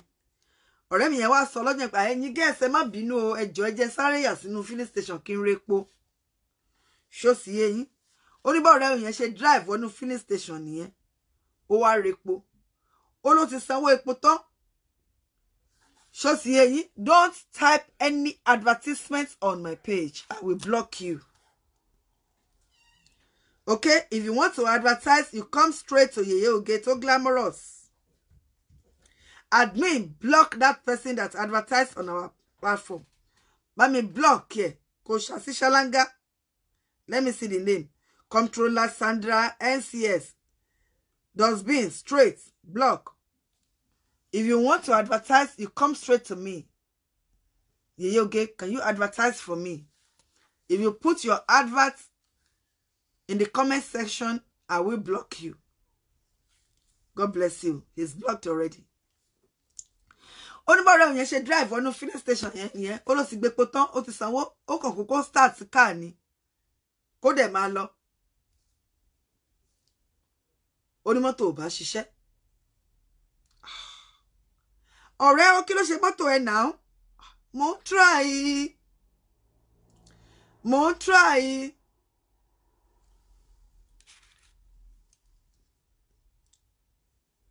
Ogunwumi ju tèmi sọ pé mind your comments. Any comments from you tí ó make sense, I'll throw you in the bin. Ṣó sì yé. Start ká ẹ kó jẹ́ ká lọ. Ó ló start ẹ kó lọ. Ó ní gbogbo wọn wá sọ̀kalẹ̀. Àwọn mẹ́tẹ̀ẹ̀ta wá sọ̀kalẹ̀ pé kí la fẹ́ ṣe báyìí o. Mọ́tò yìí dẹ̀ ń ṣiṣẹ́. Ó ṣiṣẹ́ ọ̀rẹ́ mi. Ó ní bí another baddest car. Ó ní bó ṣe wọ filling station yẹn nìyẹn. Ó ní jeep yẹn tinted ni. Ó ní bó ṣe wọlé nìyẹn. Ó kàn ra zoom wọnú filling station. Ó ní bó ṣe park báyìí. Ó ní gbogbo wọn wá look worried. Ó ló wá ní kí Ọlọ́run náà ti gba epo tán. Ó ti kúrò níbi pump yẹn. Mọ́tò yẹn ti rìn síwájú díẹ̀. Ó wá ní kí driver lọ béèrè pé kí ló ń ṣe wọ́n. Ṣó sì yé yín. Ó ní driver yẹn wá pé excuse me. Alhaji said I should ask you if you have problem. Is everything okay? Or are you alright? Kìdìkan. Driver yẹn wá béèrè. Well, okay, oh. It's my friend's car, oh. It's my friend's car that refused to start, so. Ìgbà ni o. AWON ni o. ó ní máa yẹn wá padà lọ ìyẹn driver ó tún lọ padà lọ bá Alhaji nínú káà ẹ̀ ó ní Alhaji wá ní kó pè òun wá nínú gbogbo àwọn bíi 3 àbí 4 tó wà nínú ìtanáwà bìkọ́ káà yẹn ò ṣiṣẹ́ so gbogbo wọn ti sọ̀kalẹ̀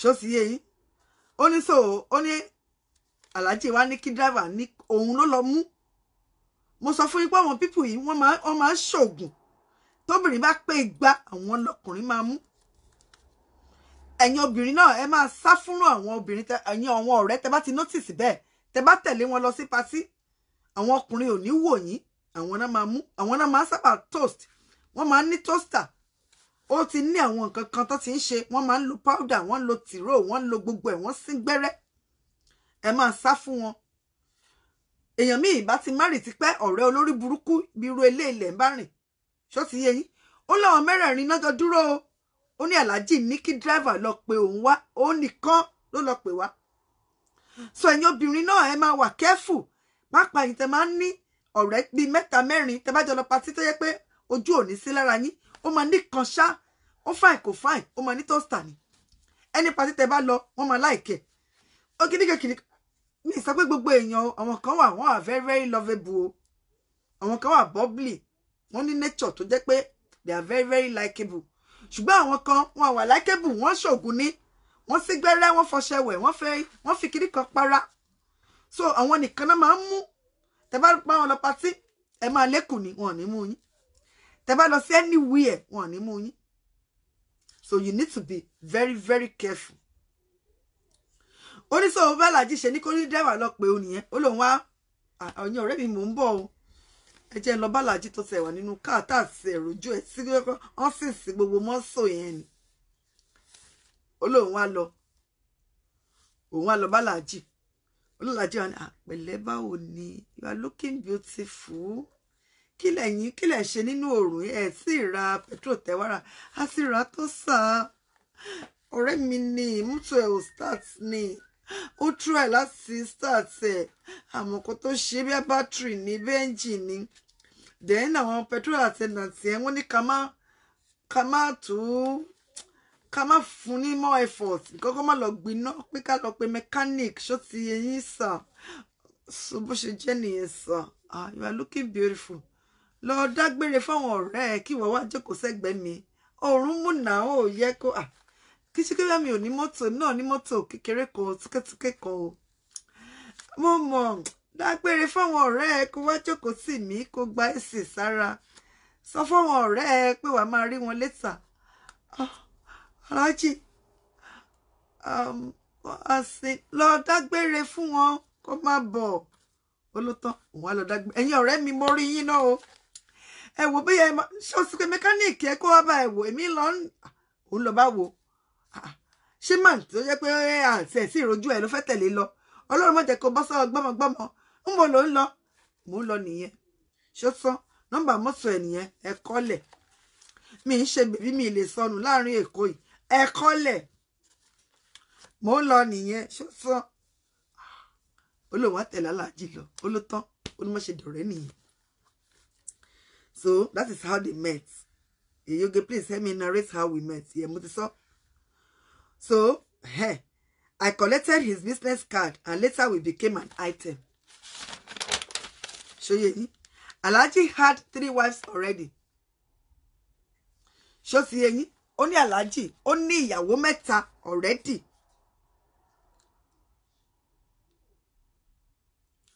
Only Alhaji ní ìyàwó 3 ó ló sọ fún un pé mo ní ìyàwó 3 o. Mo ní ìyàwó 3 bọ̀ mo like ẹni mo dẹ̀ máa fẹ́ kì í ṣe ọjọ́ kejì o ẹ̀yin tẹ́ bá ṣe mọ̀ pé mi ò lè máa sọ pé nígbà tó wá pọ́dún kan nígbà tó wá pé later ni kì í ṣe pé lọ́sẹ̀ yẹn ló sọ fún o ìná wọn ti wọ̀ ní o ó pẹ́ tó ti jọ ń ṣeré bọ̀ by the end of the day bí ọdún kan àbọ̀dún méjì ó ní later ló sọ so àmọ́ how soon or how late is her later only later we got married he got me my own house for me after my nikai. Mo bèrè mo ní kí ló ń jẹ́ nìkáì ó ní ìgbéyàwó àwọn mùsùlùmí ló ń jẹ́ bẹ́ẹ̀ ó ló wá fòun ṣe number 4 ó gbalé fún un pé ó dẹ̀ rà á ni he got me my own house So whether it was rented or it was bought, I wouldn't know. There was a driver, a cook, a cleaner, and other domestic staff. Ṣó ti yé yín, ó ní Alhaji, ó fún nílé odidi ilé ni. Yeyoge, I can't wait to get. Yeah, mi ò rí comments yẹn, má bínú. Yeyoge, I'm going to launch you as the best actress of the year. Alimat Botsurayo, Yewole Esejare. Sister the Fools, I can't wait for the get together we are planning in December. Yes, so we're going to have a get together in December in London. So if you are interested, we are going to have a party in London. Christmas party. Christmas party with Yeyoge. Níbi tá ti máa pàdé, a máa jẹun. Bóyá a máa book restaurant kan ni, a lè mọ mi tí mo ó depend leye èèyàn tó bá ní interest ṣá. So ẹ̀yin tẹ́ bá wà ní London, a máa mú t-shirt. So ẹ kàn sí admin mi àbí kẹ́ text mi, Yeyoge, I'm interested. I want to come to your party. Bóyá a máa gba hall ni, bóyá a máa gba caterer ni, bóyá oníkálukú máa gbóúnjẹ wá ni, mi ò mọ̀. A ní planning committee, Sister Michael, Comfort Williams. Àwọn ní planning committee. Get in touch with Anne Michael or Comfort Williams or Foyekemi Afolabi Jacobs. I wanna plan here. So December, a máa ṣe party ní London. Kò ṣe party ńlá o, tá máa mágèlè o. No, àbí àǹkárá àbí lèsì o. No. T-shirt pẹ̀lú jeans, finish. T-shirt pẹ̀lú ṣòkòtò, finish. Ṣó ti yé yín? T-shirt and ṣòkòtò. Otan, simple party ni, simple. A máa jẹ, a máa mu, t-shirt ni a máa lò. So if you are interested, ẹ kàn sáwọn admin tí mo porúkọ ẹ̀yẹn. Ṣó ti yé yín? T-shirt ni, péré. T-shirt tẹ́ bá ti sanwó ẹ̀yẹn, ó cover fún owó oúnjẹ, ó cover fún èlò. Because mo fẹ́ kí kán ṣe oúnjẹ wá lóríṣiríṣi. Abiodun Ojo, it's not a Zoom party. Mind your comments, I'm going to throw you in the bin. It's a proper party. It's going to be in the hall. Small hall. Ṣó ti yé yín, small hall ni. A máa ṣoúnjẹ, a máa jẹ, a máa mu. So, tẹ́ bá ní interest anywhere you are. Tẹ́ bá fẹ́ wá, ẹ jẹ́ kí n mọ̀. Màá wà ńbẹ̀. Ṣó ti yé yín. Adétúgbò Richard, ṣọ́ra ẹ o. Má jẹ́ njọ́ sí dustbin o. So, orí Yeyoge bí mo ṣe fẹ́ Alhaji nìyẹn. Ṣó ti yé yín. And I got pregnant and I had a baby boy. Ó ní ṣùgbọ́n Alhaji ò gbé pẹ̀lú mi. Alhaji máa ń wá every weekend. Alhaji máa ń wá every weekend. Èmi àti Alhaji ò jọ gbé papọ̀. Alhaji ò gbé nílé mi. Every weekend ló máa ń wá. Tó bá ti wá, ó máa sùn, ó máa jẹ, ó máa mu. Fine to visit fans in US. Oh, Sister Caroline, Adeko. Okay. Yes. Ẹ jẹ́ kí corona ti ń kúrò nílẹ̀ now. We thank God. Wọ́n ti ṣí àwọn international airports nsìn. So everything ti ń go back to normal. So lágbára Ọlọ́run, ẹ jẹ́ ká sáré ṣe kékeré ti London yẹn ná. So tá bá ṣe tán, our plan definitely after London is going to be US. Ó di dandan. So ẹ̀yin ọkùnrin lè wá, ẹ̀yin obìnrin lè wá, ẹ̀yin tá bá nífẹ̀ẹ́ mi, Yeyoge. Christmas party with Yeyoge ni. Sadelekun Aina, Yeyoge, please, we need you in US. Ma wá. So ẹ̀yin ará US, lágbára Ọlọ́run, ẹ má worry. Ṣó ti yé yín? So lágbára Ọlọ́run, a máa wá.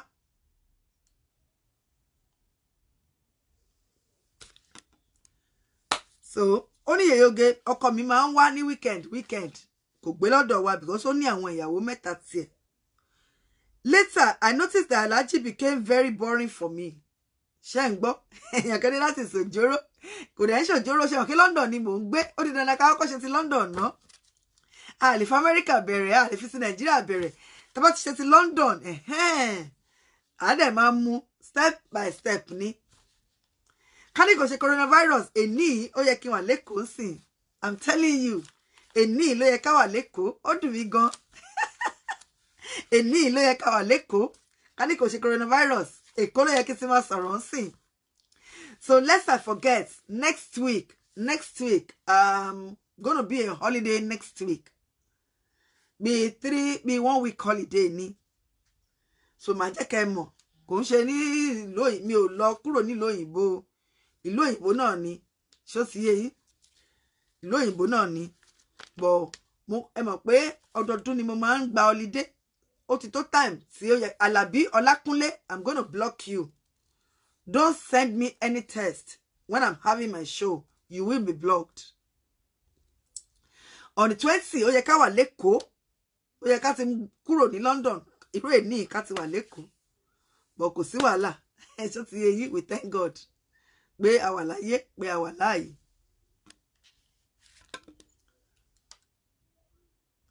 You didn't talk about your Canada fans.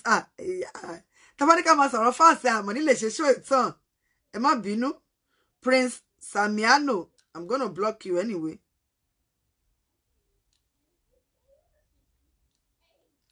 Ó dùn mí gan, but we thank God pa wà láyé, pa wà láàyè. Ìyẹn lójú. We thank God. In everything, we have to thank God. Ṣó sì yé yín. Ó lọ wá notice pé Alhaji became very, very boring. Ṣé gbọ́? Alhaji was very, very, very, very boring. Kò boring o, nígbà tó ń gbowó ẹ̀ o. It's a great solution tán. What of Island? Ló bá tán. Okay, Island lẹ́wà. Wàhálà wà o. Ẹ má worry, anywhere ni mo lè dé. Ìbájá ojú Amẹ́ríkà ni mo fi ń wò yín ṣá. Ẹ má bínú. Anywhere in the world ni mo lè lọ. Kò síbi sí mi ò lè dé. Kò sí. Gbogbo bí nílẹ̀ Ọ̀wọ̀. Àyè gba ọmọ Ọlọ́run. Naija people, ó yẹ kí wà ní Naija lè ní sẹ́ kí n gbọ́ ni. Ó tún ní next year nìyẹn lágbára Ọlọ́run. Next year ti fẹ́ débi tán lágbára Ọlọ́run. Ṣó sì yé yín. Ẹ ṣeun. Christmas party ti London la fẹ́ ṣe. So if you are interested, get in touch with me of any of my admin member. Okay? Ó ní oge mo wá notice pé Alhaji ó wà very, very boring. Ó lálàjì òun ṣẹ̀ṣẹ̀ wá notice ni o. Kò notice nígbà tó ra lé fún o. Kò notice ìgbà tó ra mọ́tò fún. Kò notice ìgbà tó bá sùn tó doyún. Kò notice ìgbà tó ra àwọn aago expensive fún tó gbé lọ Dubai, tó gbé lọ America, tó gbé lọ London. Kò notice. Kò notice o ní gbogbo period yẹn ó lóun ò notice. For real, kò parọ́, ó lóun ò notice. Only because owó ló ń ta sí. Samosumola Falola and Spain too. Okay ma, kò sí wàhálà. Gbogbo bí nílẹ̀ Ọ̀wọ̀ sẹ́, gbogbo bí nílẹ̀ Ọ̀wọ̀, ẹ ṣeun. So mo ní láti relax because mi ò lè lọ Naija. So next week mo máa wà holiday. Next week I'm going to be on holiday throughout. Lágbára Ọlọ́run. So week yìí mo máa try my best láti send àwọn iṣẹ́ lọ post office. So yín tẹ́ bá ṣe fẹ́ order, ẹ order nsìn. Kó tó di Saturday. Ọ̀sẹ̀ kan péré ni holiday, ọ̀sẹ̀ kan ni. Ọ̀sẹ̀ kan péré ni. Ṣó ti yé yín? So lẹ́yìn ọ̀sẹ̀ kan màá tún padà.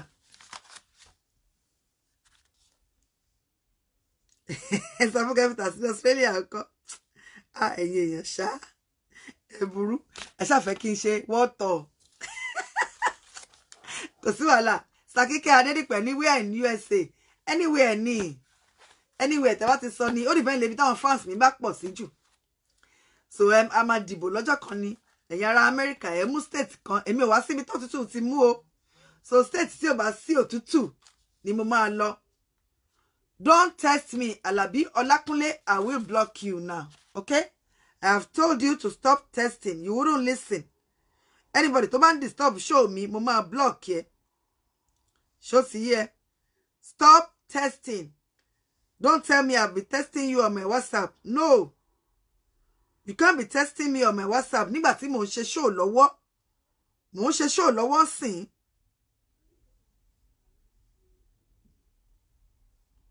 So mo máa block yẹn sìn. Next time wàá máa gbọ́ràn. That is it, banned. And tí ẹ bá dẹ̀ ti block bí ẹ mọ̀ túmọ̀ kéèyàn block èèyàn ni. Ẹ ní lè rí show yìí, ẹ lè má lè rí wò mọ́ for life. Ẹ ní lè comment. Ẹ lè má rí show yìí mọ́ for life. Ó lè jù yín sí ṣáláńgá for life tó yẹ pé ẹ ní lè rí page mọ́. Ẹ máa type page lórí Facebook, ẹ ní rí mọ́. Màá máa ṣe show, ẹ ní rí notification. Kò ní sí alert. Anywhere tí show mi bá ti wà ẹ ní rí. So kò sí wàhálà, come to Atlanta, come to Chicago, anywhere, kò sí wàhálà. Ẹ jẹ́ kó dìgbà yẹn ná. Lágbára Ọlọ́run, ó di dandan. Ẹ̀yin ará America, ó di dandan. Prince Adeyelu Stephen, we are trying to inaugurate the team, Yeye Oge team in Ekiti. God bless you. Ẹ jọ̀ọ́ ẹ bá mi ṣe, inú mi á dùn. Ṣó sì yé yín, God bless you. We want to have Yeye Oge all over the world, ni. Yeye Oge fans, Ekiti chapter. So, òótọ́ dẹ̀ ni, that is a good one. Inú mi dùn, àwọn fans mi. Ẹ máa mú àwọn ọ̀rọ̀ tó ní ọgbọ́n dání, ẹ máa mú wá. Àwọn àbá, suggestions. Only Yeye Oge, let us have your fan club all over the world. I will be in charge of the Ekiti one. Okay, that is so good. And the Bible says America, no, please let me know. Yeye Oge fans, America chapter. Yeye Oge fans, Nigeria chapter. Yeye Oge fans, Spain chapter. Yeye Oge fans, London chapter. London chapter, okay, as now what on she. So, ẹ bá mi, tẹ́ bá ní trust, ẹ lè kó ẹgbẹ́ jọ, ẹ lè wà lórí WhatsApp, ẹ fi mí sí, ẹ add mi, ẹ ṣe t-shirt yín àbí ẹni tẹ́ bá fẹ́, ẹ mú ọjọ́ tó yẹ kí n wá, màá dẹ̀ wá, màá wá bá yín. Anywhere tẹ́ bá ti ní kí n wá ni mo máa wá. Ẹ̀yin tèkìtì náà, okay, Prince Aladeyelu Stephen, Ademuwagun, Team Yeye Oge Ekiti chapter. Bẹ́ẹ̀ ni, Yeye Oge fans club Ekiti chapter. Get in touch with me on my WhatsApp. Create a WhatsApp group. Put all the Ekiti fans there. Ẹ̀yin America náà ẹ kóra yín. Láti bẹ̀ lọ gan a máa dọ̀rẹ́. Láti bẹ̀ lọ a máa ṣe nǹkan rẹ̀ pẹ̀lú ara wa. Ṣó sì ẹ̀yin tèkìtì ẹ kóra yín jọ, ẹ̀yin America, Adesugo Richard Bosti, kò sí wàhálà. So ẹ̀yin tí èmi kọ́ ni mò ń ṣe o, èmi kọ́. Mi ò lè tún máa ṣe ara mi kí tún máa ṣe fans. No. So ẹ̀yin lẹ máa kóra yín jọ. Yeye Oge fans, Manchester chapter. Yeye Oge fans, America chapter. So ẹ fi mí sí gbogbo WhatsApp group yẹn. Ọjọ́ tẹ́ bá fẹ́ kí n wá, àwa ṣèpàdé. Ọjọ́ wo lẹ ń bọ̀ ní Manchester, ọjọ́ báyìí báyìí ni. Hotel báyìí báyìí ni màá dé sí, màá dé wá. A dẹ̀ ṣe party, a jẹun. Ṣó ti yé yín, bá ṣe máa ṣe nìyẹn ká lè máa múnú ara wa dùn. Let us celebrate each other. Ẹ̀yin tèkìtì yẹn kí tó lè rí yín ó di next year nìyẹn. Lágbára Ọlọ́run, Èkìtì ò jìnnà sóńdó. Mo ní driver mi á gbé mi wá. Màá wá pàdé yín lẹ́kìtì bóyá Adó láti máa pàdé ni because mo ti ládó rí ọdún 5 ni mo lò ládó lóṣù à. So à pàdé ládó. À ṣètò à jẹun. Ó lè jẹ́ láti bẹ̀ lọ a máa ran ara wa lọ́wọ́. Ṣó ti yé yín? Màá benefit látọ̀dọ̀ yín, ẹ benefit látọ̀dọ̀ mi. À sọ̀rọ̀, à mọ́ra wa. Àwọn WhatsApp group yẹn gan ẹ tún máa dọ̀rẹ́ níbẹ̀. Tẹ́ bá rí So You Can Dress, ẹ má jẹ́ ń tàn yín. It's a good group. Up to today, Ondo chapter, wọ́n ti ní ẹgbẹ́. Ìbàdàn chapter, wọ́n ní ẹgbẹ́. Ògùn chapter, wọ́n ní ẹgbẹ́. Tọ́lẹ̀ ṣì ń rọ̀ ní ẹ̀ up till bí mo ṣe ń sọ̀rọ̀. Gbogbo wọn ló ti dọ̀rẹ́. Wọ́n lọ sí wedding ara wọn. Wọ́n lọ sí naming ara wọn. Wọ́n lọ sí gbogbo nǹkan. Wọ́n ti close gidi nsìn. Wọ́n dẹ̀ ti dọ̀rẹ́. Ṣó sì yé yín, wọ́n ti dọ̀rẹ́. So bó ṣe jẹ́ nìyẹn. Èèyàn míì ti rọ́kọ láàrin ibẹ̀, èèyàn míì rí ìyàwó láàrin ibẹ̀, èèyàn míì ó ti lọ ìlú òyìnbó through ibẹ̀. Ẹjọ́ ṣ'Amẹ́ríkà ẹ̀dẹ̀ bá mi ṣe Amẹ́ríkà tèmi. So oríṣiríṣi nǹkan ni. It is good, it's a good idea. God bless you for bringing it up. So orí Yeye Oge, ó ní òun á bẹ̀rẹ̀ sí ní lose interest pẹ̀lú ọkọ òun. Kò sí kissing, kò sí sexy, kò sí gbogbo ẹ̀. Ó lọ́kọ òun kò sí kan tó mọ̀ ju kókàn wá ní weekend, kókàn bá sùn ṣúkẹ́ṣúkẹ́, kó gbé mílíọ̀n wá, kó dẹ̀ lọ. Ó ní nígbà míì Yeye Oge owó kọ́ ni gbogbo nǹkan. Mo lóòótọ́ ni owó kọ́ ni gbogbo nǹkan. Nígbà míì èèyàn nídi affection, èèyàn nídi touch, èèyàn nídi physical cuddling, kì í ṣe lórí phone. Ó ní Yeye Oge Alhaji máa ń kówó fún mi rẹpẹtẹ ṣùgbọ́n kò sí ńbẹ̀ fún mi. Alhaji ò sí níbẹ̀, àwọn tògún ti ní, wọ́n ti ní group wọn already. A ṣẹ̀ṣẹ̀ create ẹ̀, àti create ẹ̀ ó ti tọ́dún méjì. Wọ́n ní WhatsApp group ní So You Can Dress ẹ̀ má fojú kékeré wò ó. Wọ́n ní àwọn smaller groups. Wọ́n ní Ondo chapter, wọ́n ní Èkìtì chapter, wọ́n ní Ọ̀yọ́ chapter, wọ́n ní Ògùn chapter, Àbújá chapter ni wọ́n tí ì ṣe dáadáa. So wọ́n kóra wọn jọ dáadáa. A dẹ̀ ní London chapter tiwa tí mo wà ńbẹ̀. Gbogbo chapter sí ni mo wà. Wọ́n dẹ̀ lọ party, wọ́n ṣe gbogbo ẹ̀. Up to today, wọ́n dẹ̀ ní coordinator. I'm telling you, Yeye one, we are going to create Ondo group as well. Bẹ́ẹ̀ ni Star Alami pé Ọlátògo Bàfámú, tẹ́ bá lè bá mi ṣe. Ẹ create ẹ̀. ṣó sì yé yín sódà láti ibẹ̀ lọ máa ra wa lọ́wọ́ ó kù díẹ̀ káàtó fẹ́yàn kan a lè dáwó fún ó kù díẹ̀ káàtó fẹ́yàn kan a lè gbálé fún àjọṣe pàtí àjọjẹ àjọmú èèyàn kan wọ́kọ̀ èèyàn kan wáyàwó àmúdèléyàn kan lamẹ́ríkà ọ̀ṣẹ́ ìmá ìṣẹ̀lẹ̀ wá sí amẹ́ríkà múdèléyàn kan ní London ọ̀ṣẹ́ ìmá ìṣẹ̀lẹ̀ wá ṣó ti yé yín a máa ra wa lọ́wọ́ kí la wà fún kò ṣe káàkiri máa sọ̀rọ̀ lórí screen nìkan ẹ jẹ́ ká máa pàdé physically let us meet physically and help each other ṣó ti yé yín God bless you ẹ̀yin tòǹdó chapter kò tí ì sí tòǹdó chapter bọ̀ ẹ̀yin tẹ́ bá wà lóǹdó lẹ lè ṣe so that má wá ní next year à á pàdé lóǹdó ẹ lè wá bá mi nílé mi mo nílé sóǹdó adẹ̀lẹ̀ wá bí mi lóǹdó neutral place à á pàdé àjàsùn mo lè ní kẹlẹ́ ra ewúrẹ́ odindi kan àbí méjì à á pa lásùn á bá wa ṣe ara drinks àgbà chair àjókòó àjẹ so ẹ̀yin tí wọ́n fẹ́ ṣe ti Oǹdó Yèyé Oge fans Oǹdó chapter ẹ jẹ́ kí n mọ̀ so that má dé ní next year à lè ṣètò bá ṣe máa jẹ bá ṣe máa mú. So for Kemi Afolabi Jacob ní Yèyé Oge fans London chapter get in touch bẹ́ẹ̀ ni get in touch so we get in touch ṣó ti yé yín ẹ̀yin ti USA kóra yín jọ so jẹ́ ká ètè ṣe kìíní ìtàn because story yẹn ó ká mi lẹ́ra ká ètè sọ. Orí Yèyé Oge ìgbà tó wáyà mo wà very very lonely and I felt abandoned. He was showering me with everything but I lack good sex. Ṣé ń gbọ́ ó lọ́kọ òun ò sí níbẹ̀ fún un kò kí kò bá sùn báhùn ẹ̀kọ̀ọ̀kan ló máa ń wá mo fẹ́ lọ Port Harcourt mo fẹ́ lọ Abuja mo ní seminar mo ní conference mo ní meeting mo ní pàdé mo ní kìdí kan àwọn union kan ó ló sì pọ̀ jù Ọ̀ṣun gbé mi ga àtẹ́wọ́ labálà ọmọ odò ṣídà lèmi o ẹ sí wàhálà God bless you yẹ kí mo ògùn mo Tyler welcome on board anywhere in Ondo ni Ondo ẹ̀wọ̀n kí Ondo ìkan náà ní gbogbo wa akọ̀mọ̀ wá bìkan tá ti máa pàdé ní tí wọ́n ti land sí Nàìjíríà àkọ́ pé ní mo tún wà lẹ́kọ̀ọ́ ọjọ́ báyìí ni mo máa dé Ondo so òkè tó dé Ondo ẹ̀ ti arrange ẹ̀ tó máa rewúrẹ́ ra gbogbo ẹ̀ á pàdé ara drinks àkànjẹ́ àkànmú à ní nice time kàbárẹ̀ tó fẹ́ lọ Turkey lóǹdó màá yín ṣètò so yín tẹ́ bá fẹ́ lọ Turkey tẹ́jẹ́ ara Ondo tẹ́ fẹ́ lọ kàwé ní Turkey get in touch with me àwọn orú nǹkan tá a máa ṣe lélẹ́yìn ṣó ti yé yín God bless you. Ó ní lẹ́tà òun wá sọ fọ́ọ̀rẹ́ òun kan ẹ̀jẹ̀ wọn ago time ṣì wà Yèyé Oge mo wá sọ fọ́ọ̀rẹ́ mi kan pé ó ní òun wá pé best friend òun mi máa enjoy Alhaji mọ́ gbà mí ọ̀rẹ́ mi bàbá ò kì í fọwọ́ kàn mí tó bá ti wá ó máa ṣe ṣúkẹ́ṣúkẹ́ ó máa lọ ni ó máa ṣe ṣúkẹ́ṣúkẹ́ ó máa lọ ni akíní kí n ṣe ó lóun wá fi lọ ọ̀rẹ́ òun ṣe ń gbọ́ olóòrẹ́ òun wá sọ fún un pé wò ó nǹkan tó ń ṣe ẹ́ mo léèyàn tó tún ń ṣe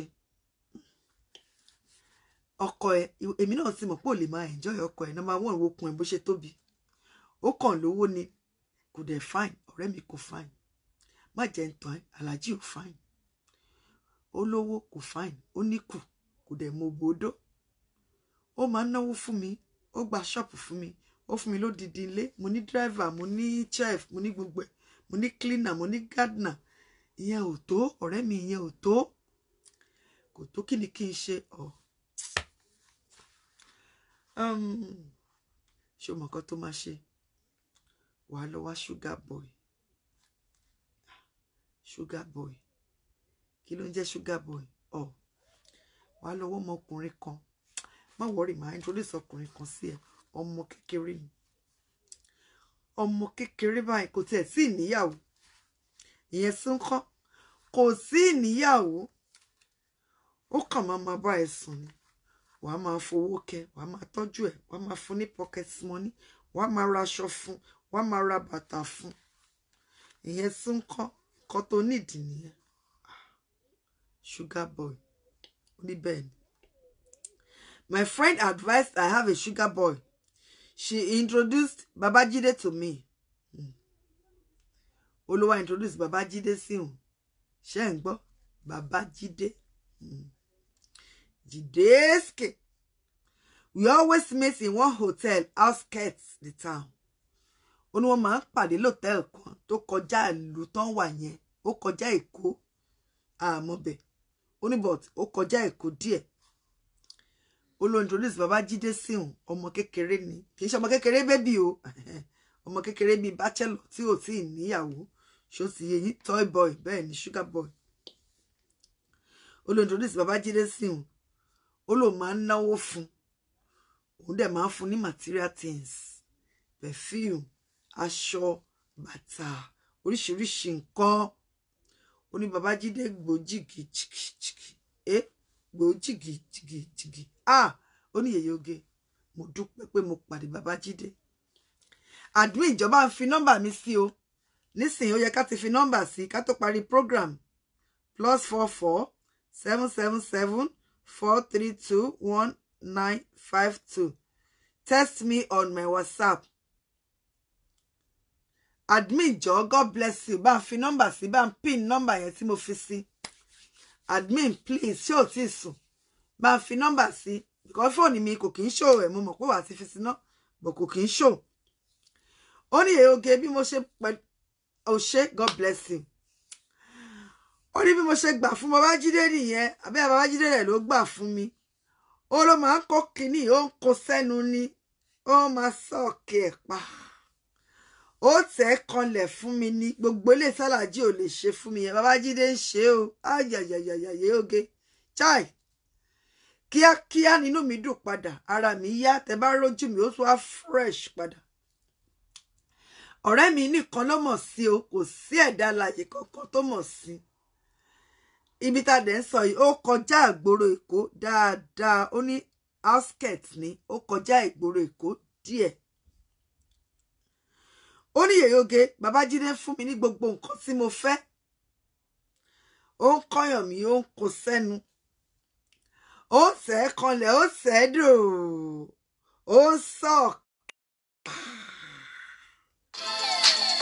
Anike ẹ má pè please don't text me don't call me now I'm having a show if you call while I'm having a show I will block you you have missed you you have missed you ó ní Yèyé Oge mo gbádùn bọ̀bọ́ yìí ó tẹ̀ kanlẹ̀ àtẹ̀kanlẹ̀ gbọ̀ngbọ̀ngbọ̀n ní kò sí style tí kò kí ń gbé mi ṣe yọ̀dí ẹ̀ sẹ́yìn kò jó yọ̀dí ẹ̀ sẹ́yìn àrá fẹ́ sán yọ̀dí ẹ̀ sẹ́yìn òjò fẹ́ rọ̀ yọ̀dí ẹ̀ okó ń bọ̀ ó ní gbogbo ẹ̀ ló ń ṣe fún ó lóun wá gbàgbé Alhaji pátápátá Yèyé Oge I believe he loves me because he's always happy to be with me ó ní Yèyé Oge àti pin ní nọ́mbà wa Prince Aládéyẹ̀lú Stephen my number is pinned go and create the group there are some guys that are good in that so that is their job bẹ́ẹ̀ ni o bẹ́ẹ̀ ni iṣẹ́ wọn ni pàápàá wọn tí ò tí ì níyàwó yẹn jajajajaja ó ní bàbá ìgbóná ó dákú ó yọrùkú Àníkẹ́ má pè ṣe rí pé àfẹ́ pin number nǹkan tá à ń sọ nìyẹn tá bá ti pin number ẹ máa pè ẹ̀yin tẹ́dẹ̀ ń pè ẹ̀ ń wò mí ẹ̀dẹ̀ gbọ́ nígbà tí mo ní ẹ má pè o tẹ́ bá pè ẹ̀ ń pè sórí fóònù tí mo fi ń ṣe show ó dẹ̀ lè dá fóònù rú ṣùgbọ́n ẹ gbọ́ ẹ gbà ẹ̀dẹ̀ sì ń pè so ẹ máa jẹ blocking kò séèwò ó ló bìlì pé Babájídé love ń gan ó ní after 2 years ó ní bó ṣe gbé surprise wá nìyẹn excuse me ma mo fẹ́ rí yín ni ṣé kò sí Ojídé ṣó wà okay aago mélòó la máa pàdé lọ́sẹ̀ ẹ má bínú mà mo fẹ́ bá yín sọ̀rọ̀ kan ni ọ̀rọ̀ wo nìyẹn ó sì lè hold on náà sábà máa fi pàdé ní weekend tó bá máa fi wò ní weekend Jídé jọ torí Ọlọ́run o ṣọ́pá ẹ̀yìn ló tiẹ̀ sọ pé ó máa ń mu yẹn ná kí ló máa ń mu ná ọ̀pá ẹ̀yìn kó bá mú dáadáa o àbí kí ló máa ń lò yẹn ná tí kìíní ẹ̀ máa fi stand tí ò ní rọ̀ mi ò fẹ́ kó rọ̀ ní weekend yìí o mo fẹ́ kó gbò mí dáadáa kí n máa ké kí n máa dá sọ́ kí n máa domi ẹnu ṣó sì yí ẹ Babájídé mi kọ báyìí Babájídé mi kọ báyìí ẹlẹ́mọ́ mi kọ báyìí mọ́mí ẹ má bínú mà kí I have something to tell you mo ní kó fi yẹn lẹ̀ fìyẹ́lẹ̀ jàre kó jẹ́ kó di weekend má máa bẹ òun bẹ̀bẹ̀ scout sábà máa fi dóòtẹ́ ọ̀ṣọ́ yẹ kó gbórí lé mi láyà kó sọ gbogbo ẹ̀dùn ọkàn ẹ fún mi lágbára ọlọ́run ọwọ́ ọlọ́run ká rárá mà it's not like that ma it's not about the weekend ma kí ló sún dé Jídé mo ṣáà transfer owó sí àkáǹtì ẹ lánàá ó tún sí ní ìdánwò nìyẹn o Jídé ó tún sí dé nìyẹn o kí tún ṣáà máa fowó sí ṣá ìwọ ọmọ yìí ò ní pa mí o kò ṣáà máa gbowó ṣá kò máa gbowó ṣá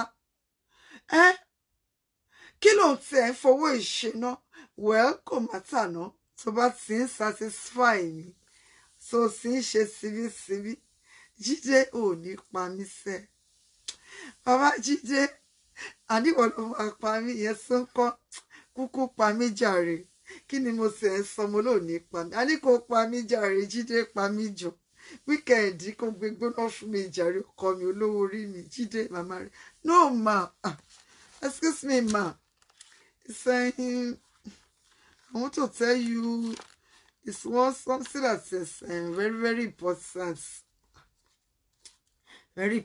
ìbáwò Jídé ó jẹ́ kẹ́rù máa bà mí o kí ló ń ṣẹlẹ̀ I will not be able to come this weekend ma ó lọ bí iṣẹ́ ni kí ló dé kí ló ṣẹlẹ̀ tó fi nílé wá má sọ yẹn ò Jídé ara mi sì wà lọ́nà o lè sọ fún mi bàbá yóò Alhaji ò ní wá ní weekend náà báwo ló ṣe fẹ́ kí n cope olóòlè wá it's not like that ma I will not be able to come again for life ma for life bí síbò Jídé ó sick ni ìwọ ma yóò gbádùn ṣá ò nílé for life lájọ sign kí ló mí pé ò nílé wá for life oh my God Jídé today is not April 1st come on April Fool kọ́ lè níjàre má máa dà mí lọ́pọlọ rújà o for life bí síbò excuse me ma I'm getting married ni ma getting married kẹ ọjọ́ wo lo ní girlfriend getting married ìyẹn ò má sá o yà ṣe marriage yẹ kó padà ní o ta ló fẹ́ ná ọjọ́ wo ni marriage yẹ kí ló fẹ́ fún gift no ma I don't want anything ma I just want to go and face my life I don't want to do this thing anymore I want to be faithful to my wife you want to be faithful to your wife nísìnyí ló ṣe mọ̀ pé ó yẹ kó faithful nísìnyí ló ṣe mọ̀ pé ó yẹ kó níyàwó bí mo ṣe ń kẹ́ ẹ bí mo ṣe ń pọ́n ẹ lé ó rán sí o excuse me ma I'll talk to you later ma olótọ́ ó ní bó ṣe pa fóònù nìyẹn ó ní bàbá Jídé disappeared Yeyoge I miss him so much I'm still in my marriage plenty money but I'm not happy or in love with Alhaji anymore. He has even lost shape. He has a pot belly now. Okay, never mind. I'll continue to manage him. Lobata. Please stop calling. If you want less aggression, talk. Check out my call. She might block you. Ori Yeyoge, ẹ má worry o. Mi sọ pé mo fẹ́ fọkọ mi sílẹ̀ o. Mo kàn ní kí n tú àṣírí ni. Ṣó sì yé yín. Àṣírí ìbẹ̀lẹ̀ sí gbọ́n yẹn. Bàbá Jídé sì lọ. Ó ti lọ fẹ́yàwó. Ṣùgbọ́n mo ṣe fẹ́ ọkọ mi lọ. Màmá manage. So ọ̀pọ̀ ló manage lóòótọ́. Gẹ́gẹ́ bá ṣe sọ ní last week Saturday. Pé ó yẹ kẹ́ test ẹ̀, kẹ́ try ẹ̀, kẹ́ test ẹ̀. So that ọ̀rọ̀ yín ò ní dàbí ẹni tó ní story wa tó manage ẹ̀. Ṣó ti yé yín. Kò dá kéèyàn manage because ilé ọkọ marriage bí téèyàn máa wà pẹ́pẹ́pẹ́pẹ́pẹ́pẹ́pẹ́pẹ́pẹ́pẹ́pẹ́pẹ́pẹ́ ni.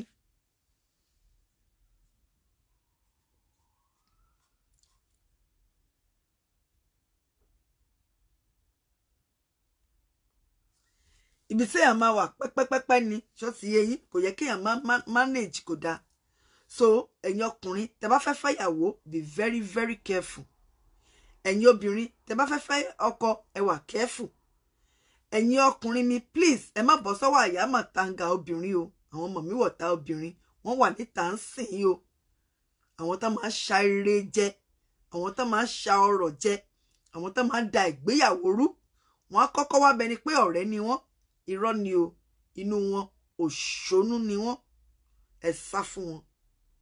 Continue to share this show gbogbo yín pátápátá ni mo kí ẹ ṣeun ẹ join mi ní ọjọ́ Saturday baddest show on Saturday baddest show ó possible ká ṣe calling show ṣó ti yé yín a ní sọ topic ń sìn it's gonna be a surprise lágbára Ọlọ́run ṣó ti yé yín Saturday la máa pàdé lágbára Ọlọ́run marriage is to be enjoyed not endured. Like this page Yeye Oge To Glamorous, follow this page Yeye Oge To Glamorous, go to YouTube, subscribe to my channel Yeye Oge To Glamorous, follow me on Instagram Yeye Oge Beauty Skincare, then ní orí Facebook náà tẹ́ bá fẹ́ máa rí àwọn product mi ẹ fẹ́ rí photo ẹ fẹ́ rí àwọn iṣẹ́ tó ti ṣe àbáwọn feedbacks go to Yeye Oge Beauty Skincare. Ẹ má gbàgbé o ilẹ̀ tó wà ní ọ̀nà Badagry tá a polówó lẹ́ẹ̀kan 650,000 naira only.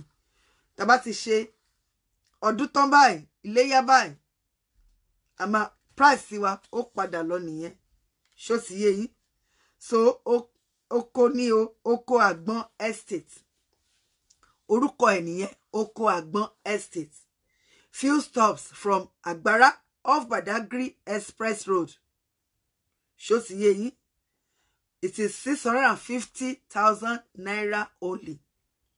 Then 3.5 million fún odindi eka kan. Iléyá promo. Iléyá promo.